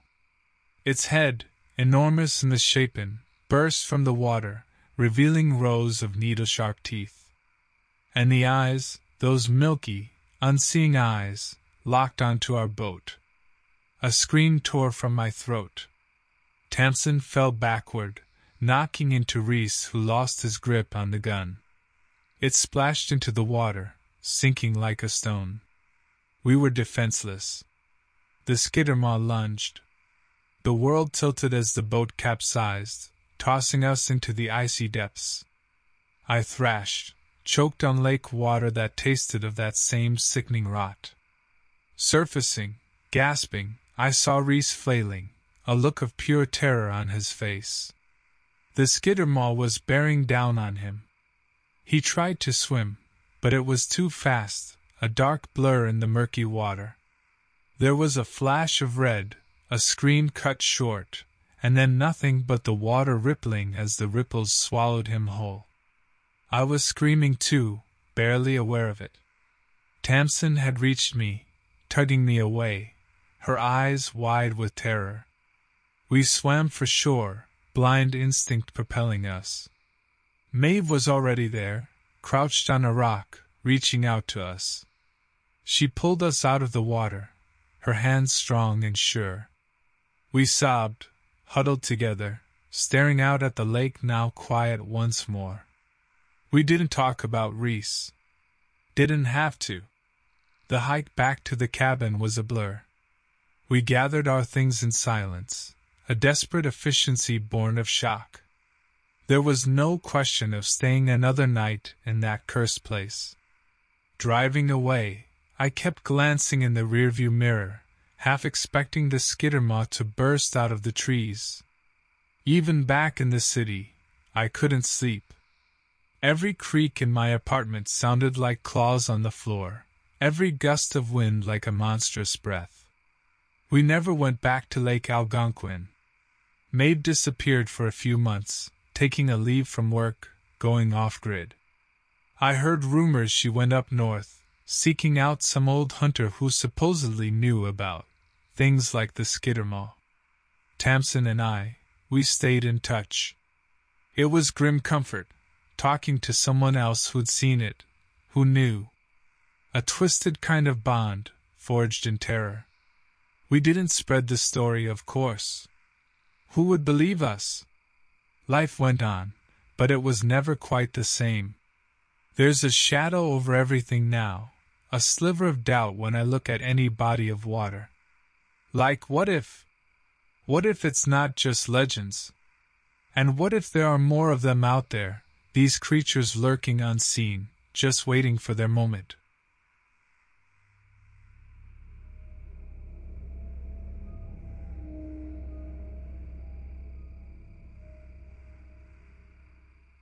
I remember that summer in North Carolina vividly, even though it feels like a lifetime ago. I was fresh out of college, working a dead-end job in Greensboro to save up some cash before trying to make it as a musician in Nashville. Back then, I was all about late nights and chasing a good time with my buddies, so when my friend Kate had a line on a cabin for a long weekend, we jumped at the chance. The place itself was nothing fancy, just a bare-bones fishing shack tucked way out in the woods. The kind of place where cell service is a myth, and the neighbors are all critters instead of people. But hey, when you're 22, you just need a place to crash and a cooler full of beer. Plus, the view of that lake in the early morning light was enough to make you forget the mosquitoes and the lumpy mattresses. Kate had invited a couple of other guys I knew only vaguely, Nash and Harlan. They were cool enough, a little more reserved than me, but down for anything. I figured by the end of the weekend, we'd be best friends or at least have some killer stories to tell. Turns out, we were right about the stories. The first day was exactly what we signed up for, fishing off the dock, jumping in to cool off, a couple of questionable rope swings, too much beer, and a bonfire late into the night. But the second day, well, that's when things got weird. We woke up late. Well, everyone except Harlan. He was up at the crack of dawn, muttering about the woods, the quiet, something feeling off. We chalked it up to him being a bit of a nature nerd. Harlan was one of those guys who'd rather spend a day hiking than a night at the bar. The afternoon drifted by lazily. I was getting sunburnt. Nash was determined to catch a whopper, and Kate kept trying to convince me to attempt a backflip off the dock. Spoiler alert, I still can't do a backflip. Around dinner, Harlan came back from one of his nature hikes, looking shaken up. I swear he lost some color in his face. "Guys, you're not gonna believe what I found," he said. We scooted closer, expecting some tale about a giant turtle or some weird berries you shouldn't eat. Instead, his voice got this hushed, almost scared tone when he started talking about animal tracks. "They were big," Harlan said, his eyes fixated on the scuffed wood of the porch. "Not any animal I recognize. And some were almost like footprints, but wrong." I'll admit I rolled my eyes. Harlan being Harlan, you know? Cade tried to make light of it. Nash looked mildly curious, and I was more worried about how burnt my shoulders were. But Harlan wouldn't let it go. "No, really." His voice sounded strained. "It's like whatever made those tracks is walking on two legs, but its feet are way too wide, and the toes." He trailed off, then shivered. "I've got to go back, I need to make sure." Before we could stop him, he was already grabbing his hiking pack, muttering about needing to take some more photos. The sun started to set, casting long shadows across the lake. The mood shifted. It wasn't just the fading light, even the cicadas seemed quieter. Cade and Nash kept trying to break the tension, but the jokes felt forced now. I started wishing we'd packed it up and gone home right about then. Night fell, and it was pitch black except for our campfire. Usually, we'd be swapping stories or playing dumb card games, but we sat there, the silence stretching between us. And that's when we heard it. A crack from the woods. A heavy snap of a branch underfoot. We all froze, every one of us straining to listen. "Harlan?" Cade called out, but his voice was barely above a whisper. No answer. Another snap, another rustle of leaves, closer this time. My heart pounded in my ears. Nash slowly stood up, reaching for a rock to use as a pathetic weapon if it came to it. He didn't look nearly as smug as he did when he was baiting his fishing hook. Then the noises stopped. The forest around us held its breath, and we held ours with it. I wanted to believe it was Harlan, stumbling back after losing his way in the dark. I wanted it to be anything but what my gut was telling me it was. Cade got up, his face tight. "This is stupid. Harlan's probably just trying to scare us." He took a flashlight and held it out. "Harlan! Cut it out, man!" Still nothing. My stomach twisted with dread as Cade walked into the trees, sweeping the weak light ahead of him. Nash and I watched from the porch, our muscles tight enough to snap. After what felt like hours, Cade reemerged, breathing heavy. "No sign of him," he said. "And those damn tracks." The rest of the night is a blur. We kept the fire blazing, taking turns on watch. Every creak, every rustle sent us flinching, and the silence in between was just as suffocating. I don't think any of us slept a wink. Then, just before dawn, we heard it again. This time it wasn't subtle, not branches snapping, but something heavy crashing through the undergrowth. Closer. My mouth went dry, and I realized how desperately I needed to pee, but I didn't dare move. We braced ourselves, huddled together on the porch like that would make a difference. It was stupid, we were sitting ducks, but somehow it felt safer than being alone.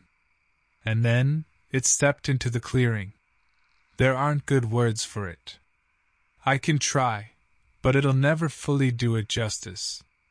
It was tall, way taller than any man, hunched over with these long, spindly limbs that were all wrong. Its skin.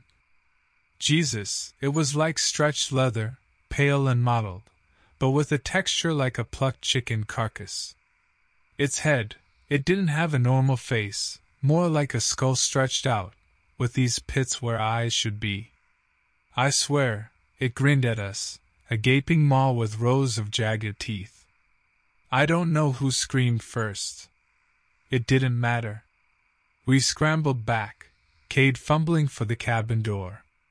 I tripped, and all I could see were those impossibly long limbs reaching for me, those claws coming down like rusted knives. My legs moved on instinct, propelled by pure terror. I was back in the cabin, the door slammed shut behind me.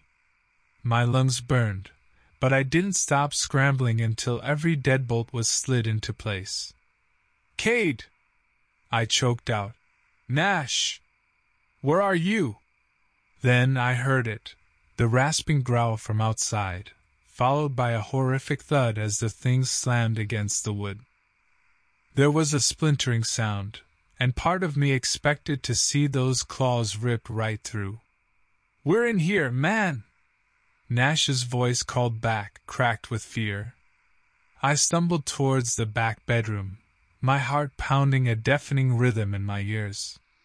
I found them huddled near the window, Cade gripping a hunting knife he must have found in a drawer. "Did you see it?" Cade whispered, the knife shaking in his hand. He looked haunted, all bravado gone. "Yeah," I managed to squeak out. Then I was babbling, spilling out every detail, the stretched-out skin, the skull head, the teeth.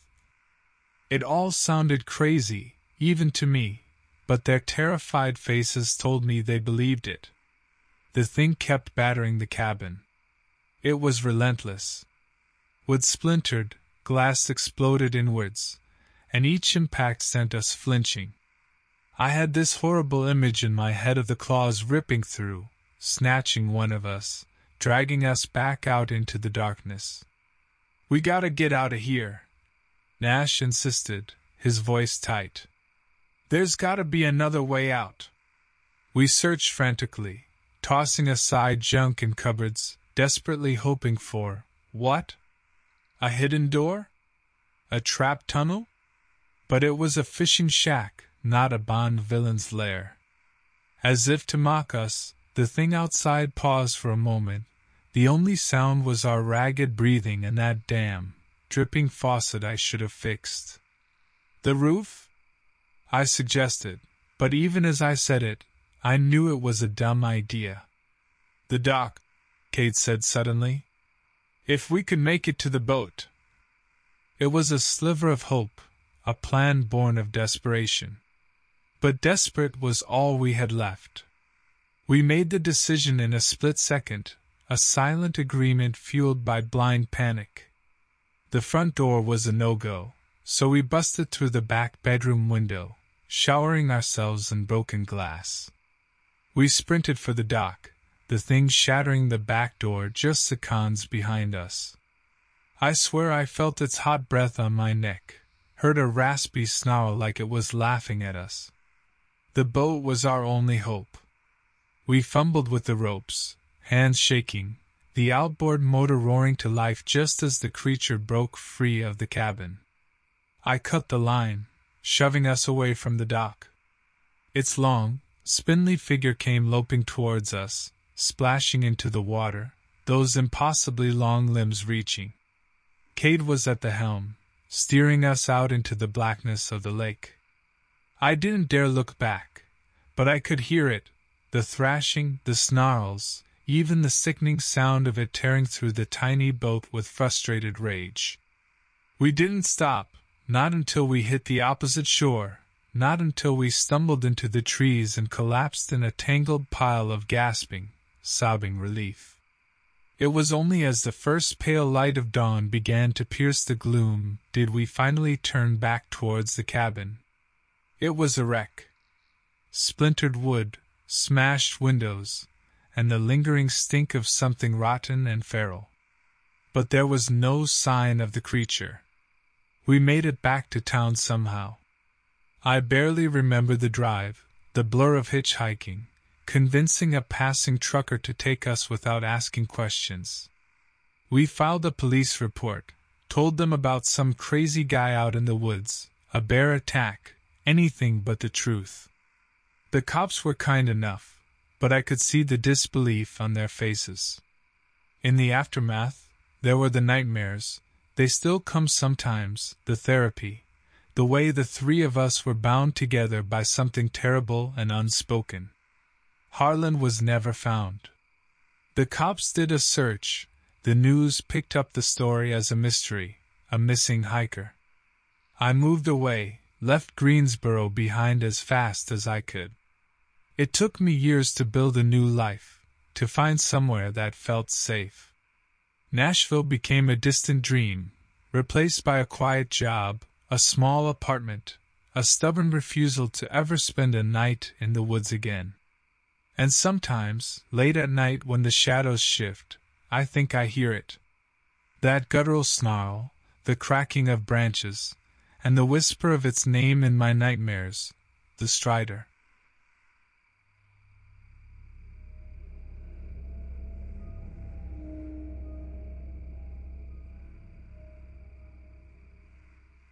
I moved to Boulder Creek, California a long time ago, almost 15 years, when I was 29.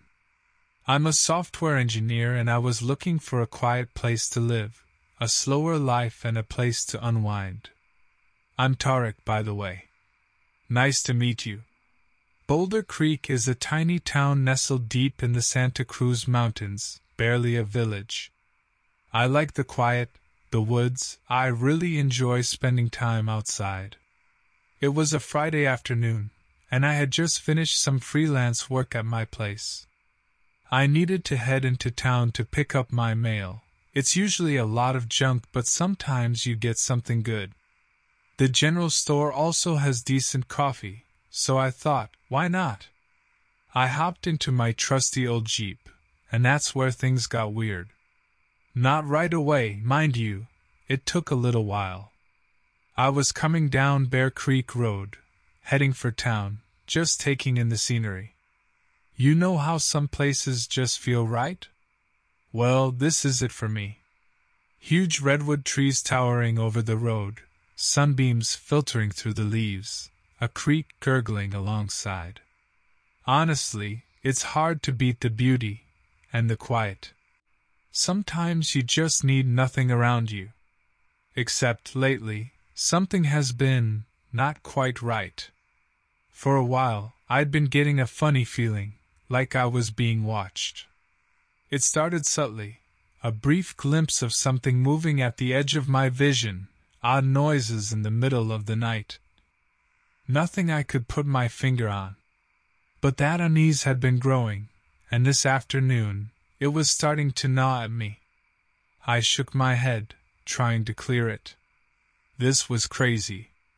I was probably just letting the isolation get to my head. But just as I was starting to relax, I saw it. A flash of movement in the trees, right along the side of the road. Too big to be a deer and honestly, not the right shape either. My heart skipped a beat, and not in the good way. I stopped the Jeep right in the middle of the road, thankfully. Traffic's basically non-existent out here. I strained my eyes to see into the trees, but whatever it was had vanished. Taking a steadying breath, I told myself I was being stupid. Yet I couldn't shake the feeling of being spied on. I scanned the surrounding trees again, and then I saw it, further back, a massive shape hunched behind an old redwood. I had never seen anything like this before, not out here anyway. Whatever it was, it looked big and mean. I fumbled for my phone. A shaky picture is better than no evidence at all, right? But as I raised the camera, I swear the thing moved. Not a natural movement, more like it glided a good 10 feet back into the trees without making a single sound.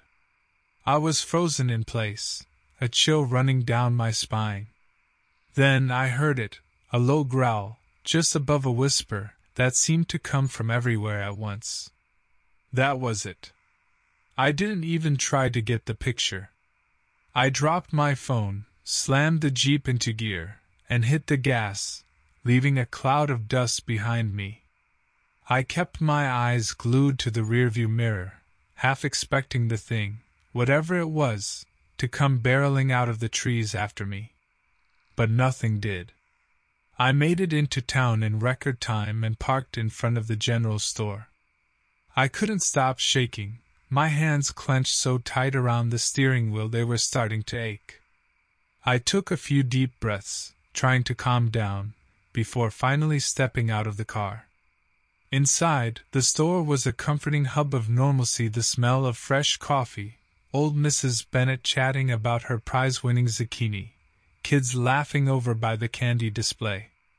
For a second, it felt like everything was right again. Then I saw Bryn. Bryn's a bit of a local fixture, always up for a chat. She leaned across the counter. "You okay there, Tarek?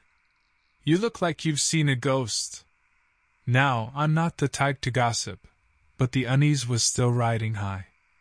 "Funny you should say that, Bryn," I replied, trying to keep my voice level. "Think I might have just seen something weird up on Bear Creek." Her eyes widened in a mixture of alarm and curiosity. "Oh yeah? Like what?" I hesitated. "How do you describe something you can't believe yourself?" "Well, it was big, and fast, and it definitely wasn't a bear or a mountain lion." Her brow furrowed. "You know, some folks have been whispering about strange sightings for a while. I didn't think much of it, figured it was just bored teenagers playing tricks. But you, Tarek." I wasn't liking where this was going. "What kind of sightings? What have people been seeing?" Bryn looked down, as if searching for the right words. Finally, she said, "People say it's enormous.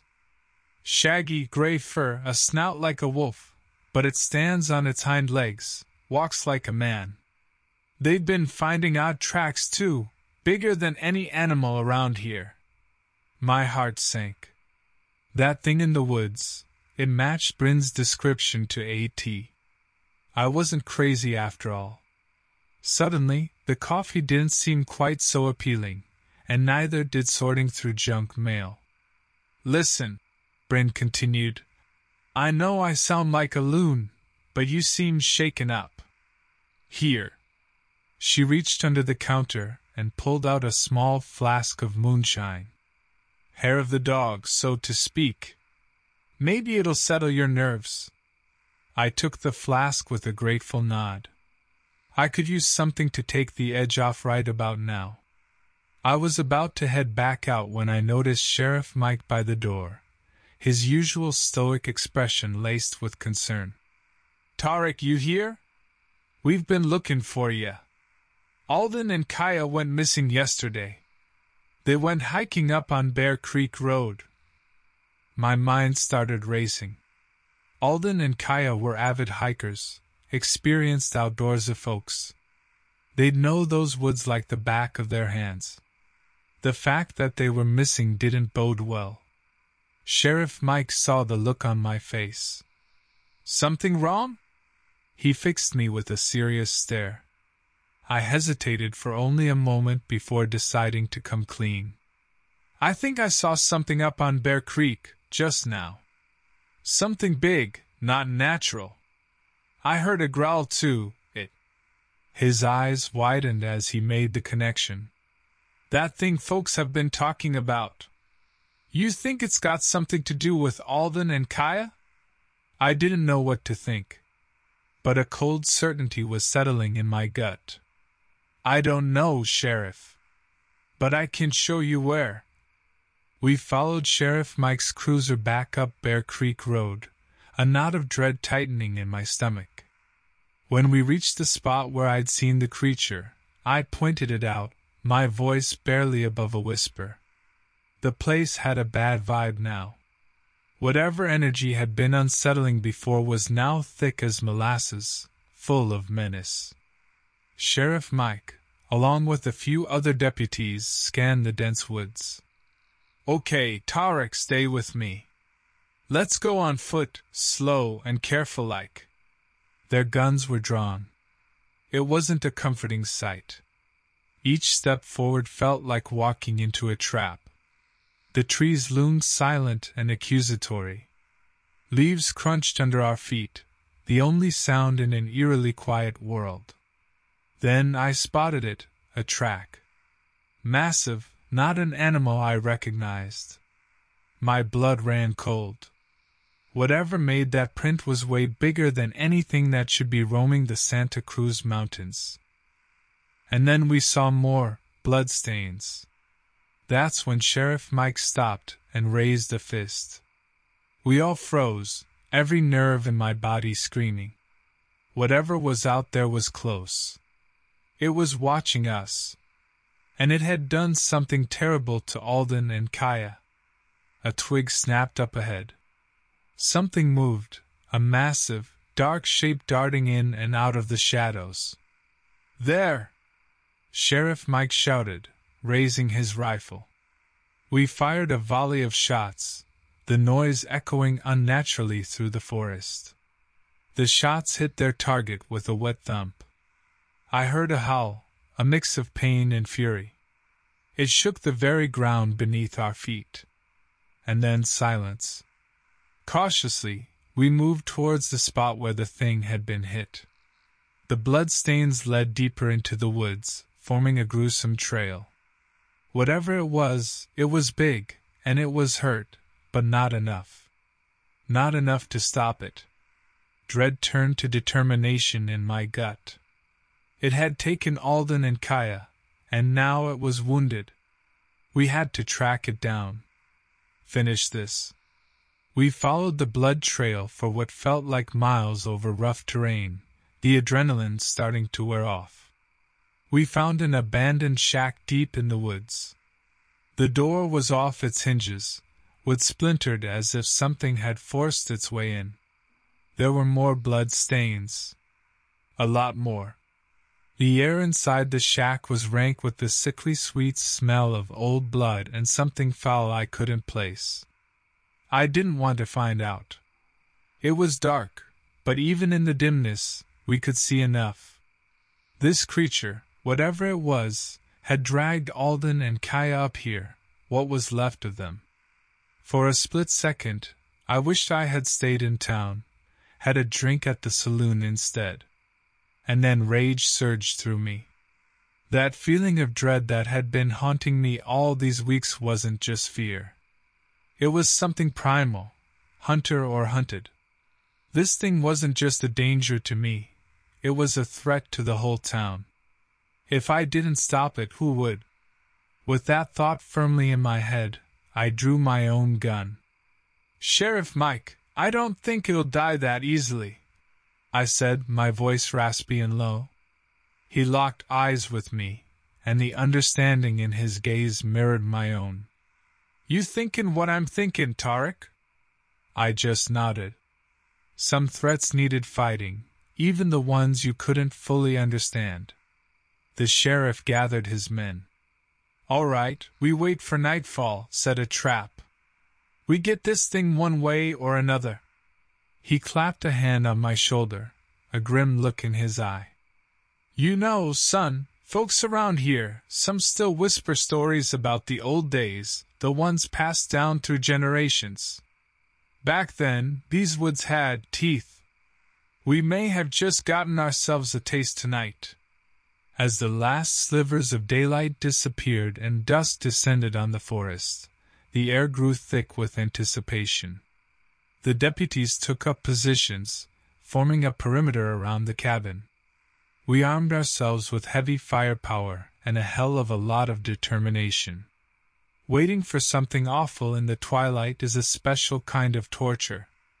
The shadows danced and whispered, making shapes that my fear turned into monsters. Then it appeared. Bigger than I ever imagined, easily 7 feet tall and impossibly wide, its shaggy fur matted with blood. Its muzzle was long and wolf-like, but those eyes, they held a chilling intelligence. It stalked out of the woods, snarling, a low rumble that shook the ground beneath my feet. They call it something different out here, skinwalker, maybe. But that's just a name. Some things you just can't give a name to. That's scarier. We opened fire, a storm of bullets ripping into its flesh. It roared in fury but kept coming. And then I saw it, the one shot that mattered. In the split second before it lunged at Sheriff Mike, the moonlight caught its chest. I squeezed the trigger one last time. The bullet tore through its heart. With a final, shuddering groan that echoed through the woods, the creature fell, its massive body crashing to the earth. The aftermath wasn't pretty. Questioning, cleanup, trying to make sense of the senseless. And the funerals. The whole town felt the loss of Alden and Kyle like a punch to the gut. News crews descended on Boulder Creek for a brief, morbid thrill, then left, but the echoes of that day lingered. Life didn't just snap back to normal. It couldn't. Something had broken, a veil I didn't even know existed torn open. I don't sleep much these days. I still see the thing in nightmares, hear that howl in the empty quiet between midnight and dawn. But sometimes you walk through darkness to see what lies on the other side. Maybe it ain't so pretty, but at least it's real.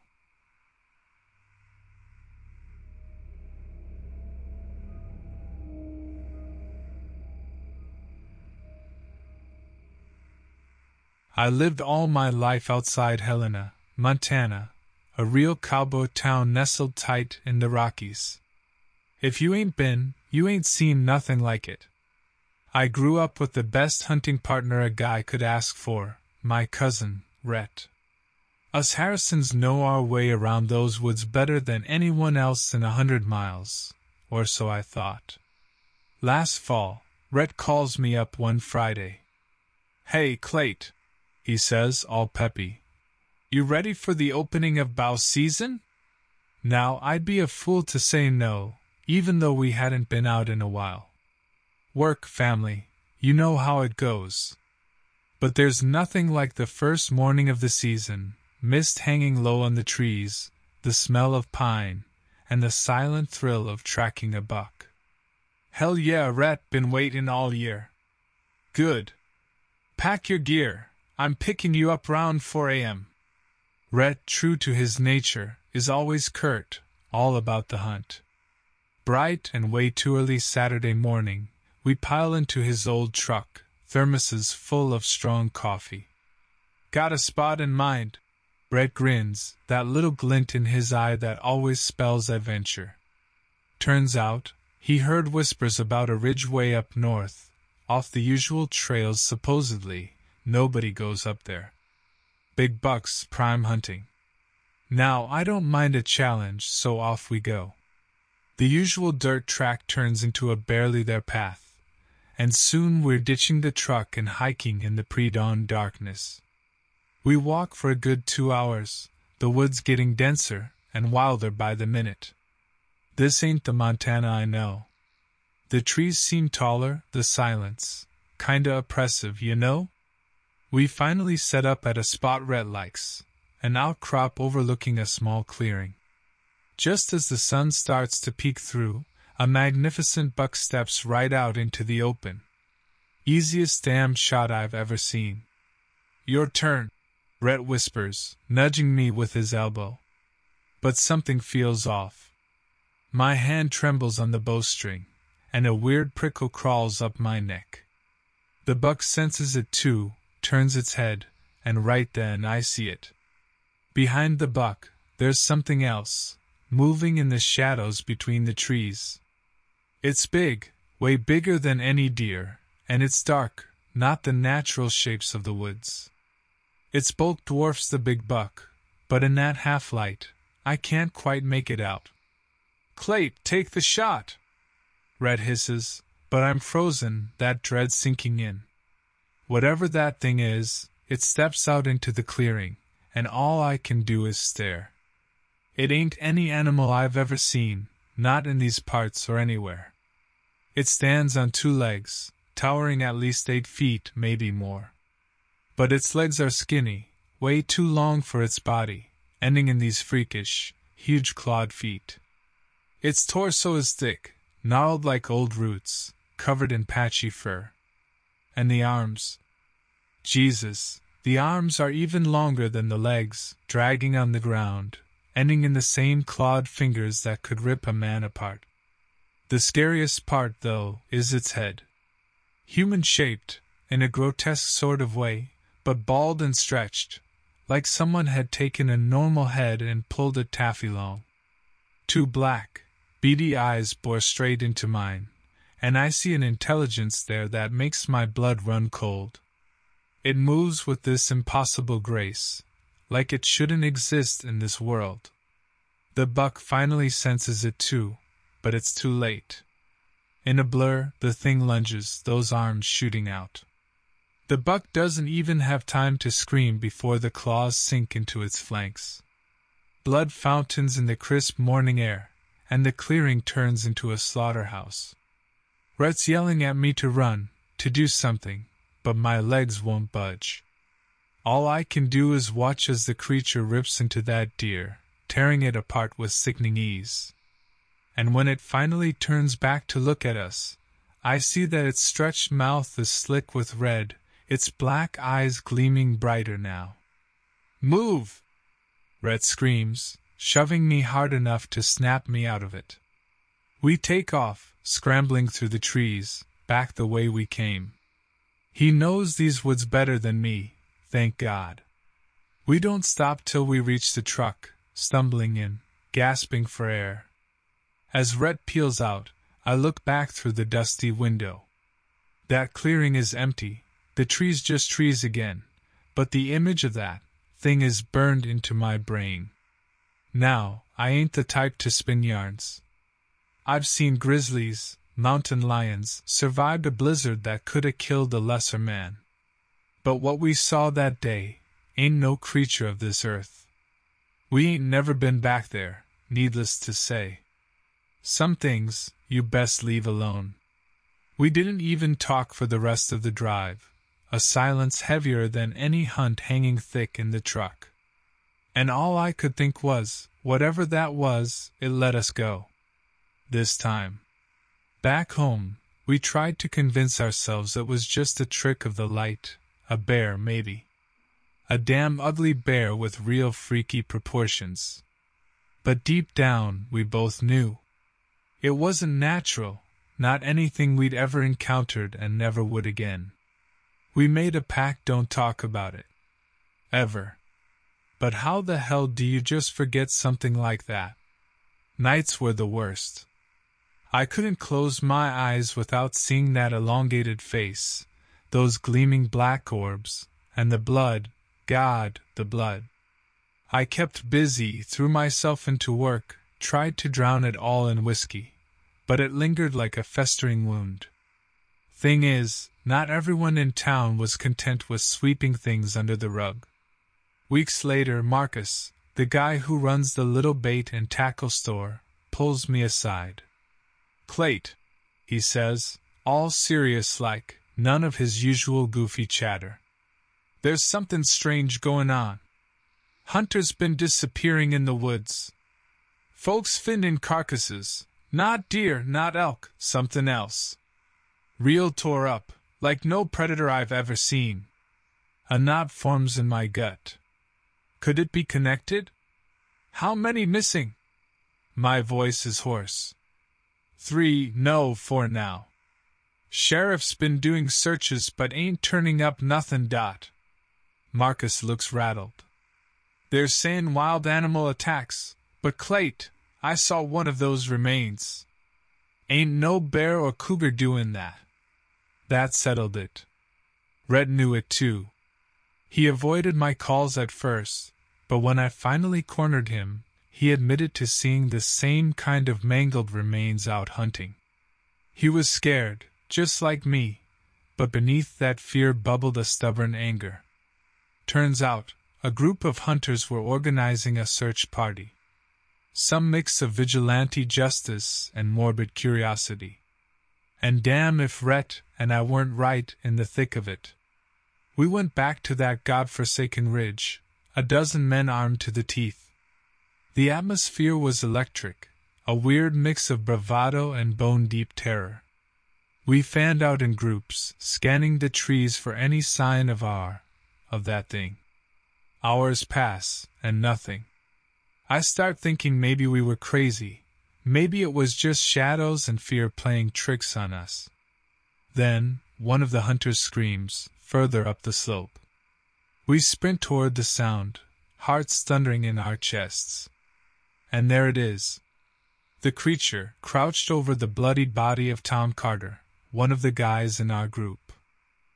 When it sees us, it lets out a shriek that ain't human, ain't animal, it's pure nightmare. And it charges. The first few shots ring out, and damn if they don't seem to hit, but it doesn't slow down. It plows through us like we're nothing, knocking men aside with those terrifying arms. I watch, frozen for a moment, as it tears into another hunter, leaving a bloody ruin in its wake. Then, primal instinct kicks in. I raise my rifle, aim for those eyes, and let out a desperate shot that echoes through the clearing. Must have hit something vital because the thing stumbles, lurches back, and emits a strangled cry that raises the hair on my arms. Then it just disappears back into the trees with that uncanny speed. We're left reeling, injured but mostly alive, staring at the carnage it caused.